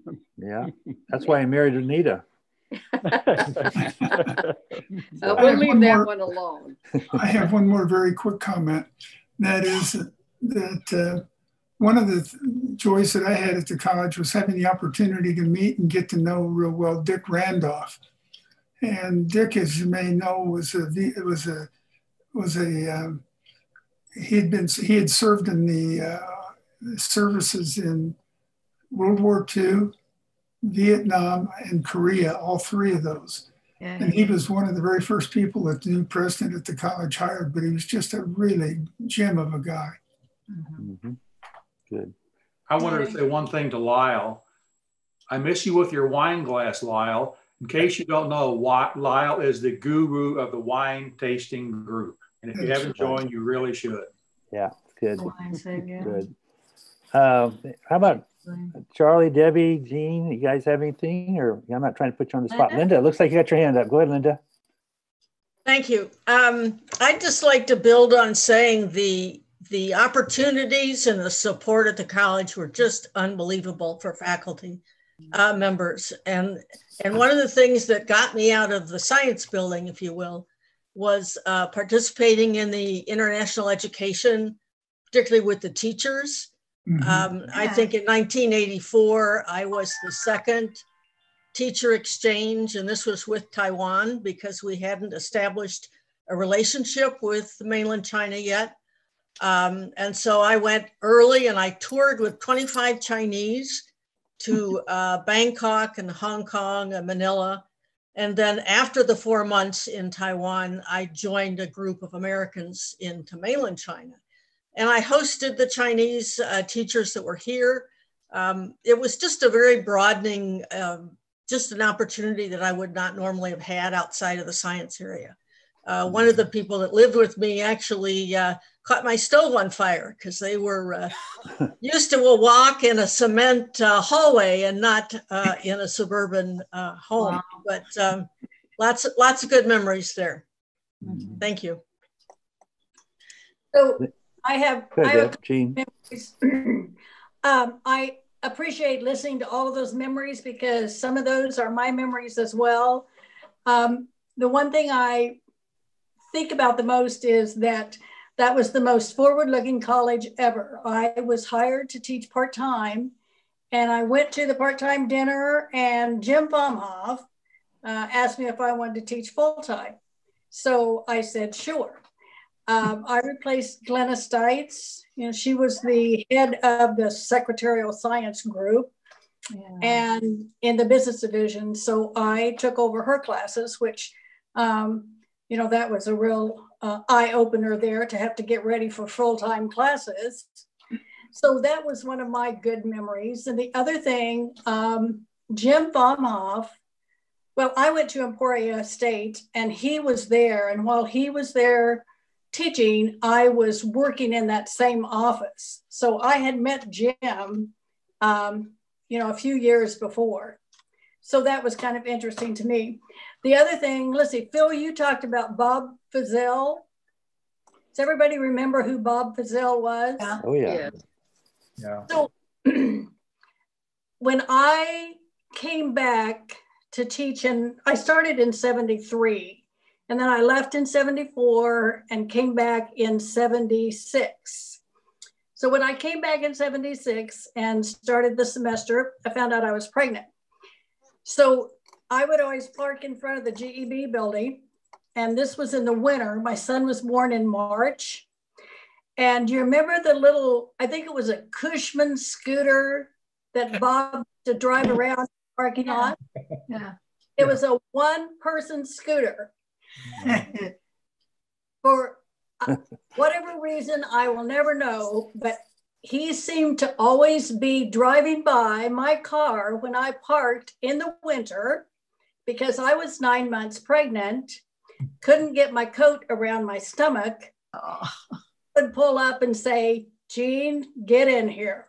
In this little scooter, and he would deliver me to the front door of the GEB building. And he did that for I don't know how many weeks. So he's always been a favorite memory for me. Yeah. So it was a great place, and it still is a great place to work.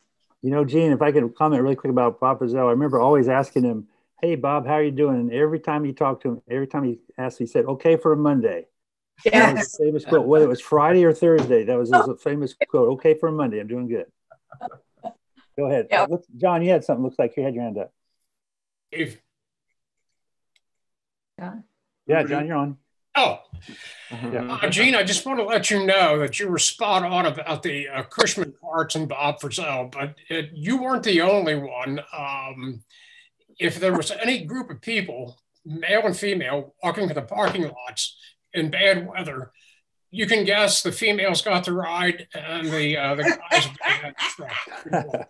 That's really funny. That was just to breaks the game. Funny. A couple other things that come to mind.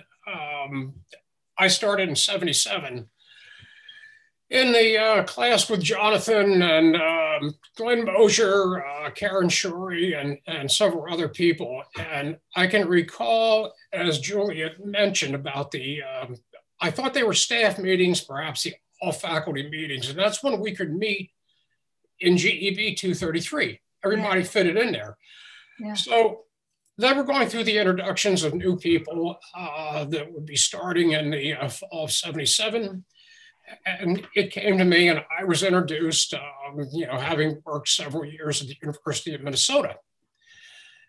And as the meeting was breaking up and I was walking away, this woman, a staff member who I really didn't know, came rushing up to me. And she was like just super excited, almost like she was ODing on caffeine or teas. And she was just animated. And she looked at me and she says, you worked at the University of Minnesota.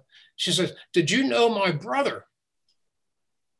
And I said, yeah. Well, turned out the woman's name was Marie Effingham. She was one of the nursing instructors here at the college in a nursing program. And Marie Effingham had a brother who worked at the University of Minnesota in the library up there. And I said, yeah, I know your brother, Walt. And she was like so excited. There was a connection. Here's this stranger coming to Kansas, coming into this institution, and knew her brother. A couple other things, maybe some of you might remember. Patio barbecue chicken dinners at Dr. Gleek's house. Oh, I didn't get to go to those. It was one of the things I was told by Linda Cole. She says, as a new staff member, just be on the alert because you'll probably get an invitation to the patio chicken dinner at Dr. Gleek's. Phil? Yeah, I remember that, John. Yeah. Dr. Cleek would have us over. The college would cater everything. Yeah, they did, exactly. And they would also and clean up too. I mean, it was But I do remember that. Yeah, it was quite a happening. Mm-hmm.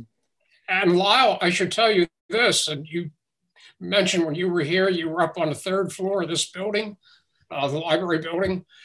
I'm currently sitting up on the 3rd floor right now of this building, which probably could have been your office. I don't know. Right back when the electronics program was up here. But I do remember for many years, my office was down on the 2nd floor of the building. And I can remember going back and forth on the ground floor of the EMC building up to the 2nd floor. I had to pass through the counseling, learning center, career center. Phil Wegman was up there, to get back in my office. And one of the memories, particularly in the fall, there were several of your colleagues who used to get these passionate discussions going on about football. And it was really a rivalry between Mel Cunningham, Wayne Stine, Harry Parkhurst, who were Oklahoma fans.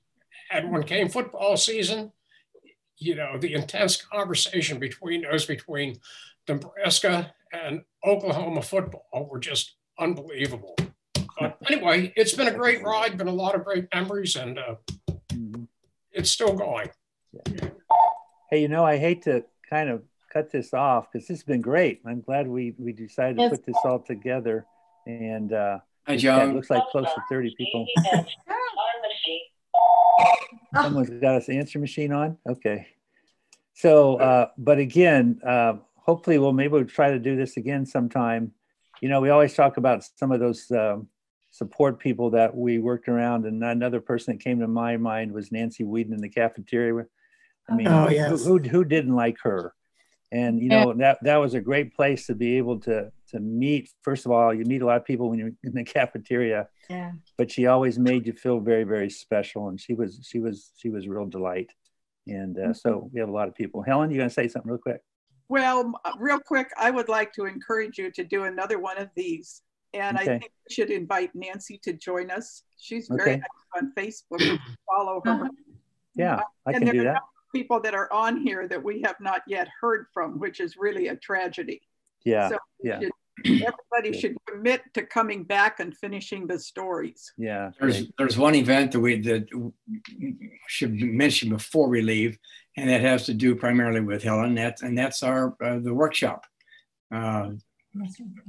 mainly up in Leavenworth, up at great teachers, great counselors. Yeah. Talking about? Yeah. Yeah, we're up at St. Mary several times.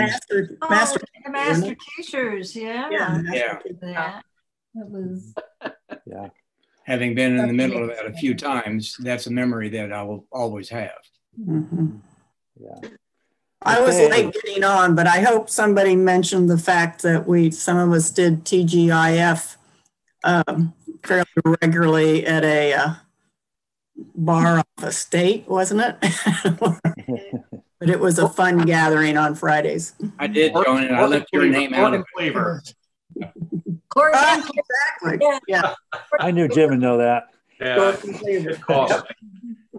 Joan, I think you also hosted a few pre-graduation celebration parties. Oh yeah, Joan. Parties. I was disappointed when we split up. Yeah. Because that kind of ruined the party atmosphere. But yeah. Way to get ready for graduation.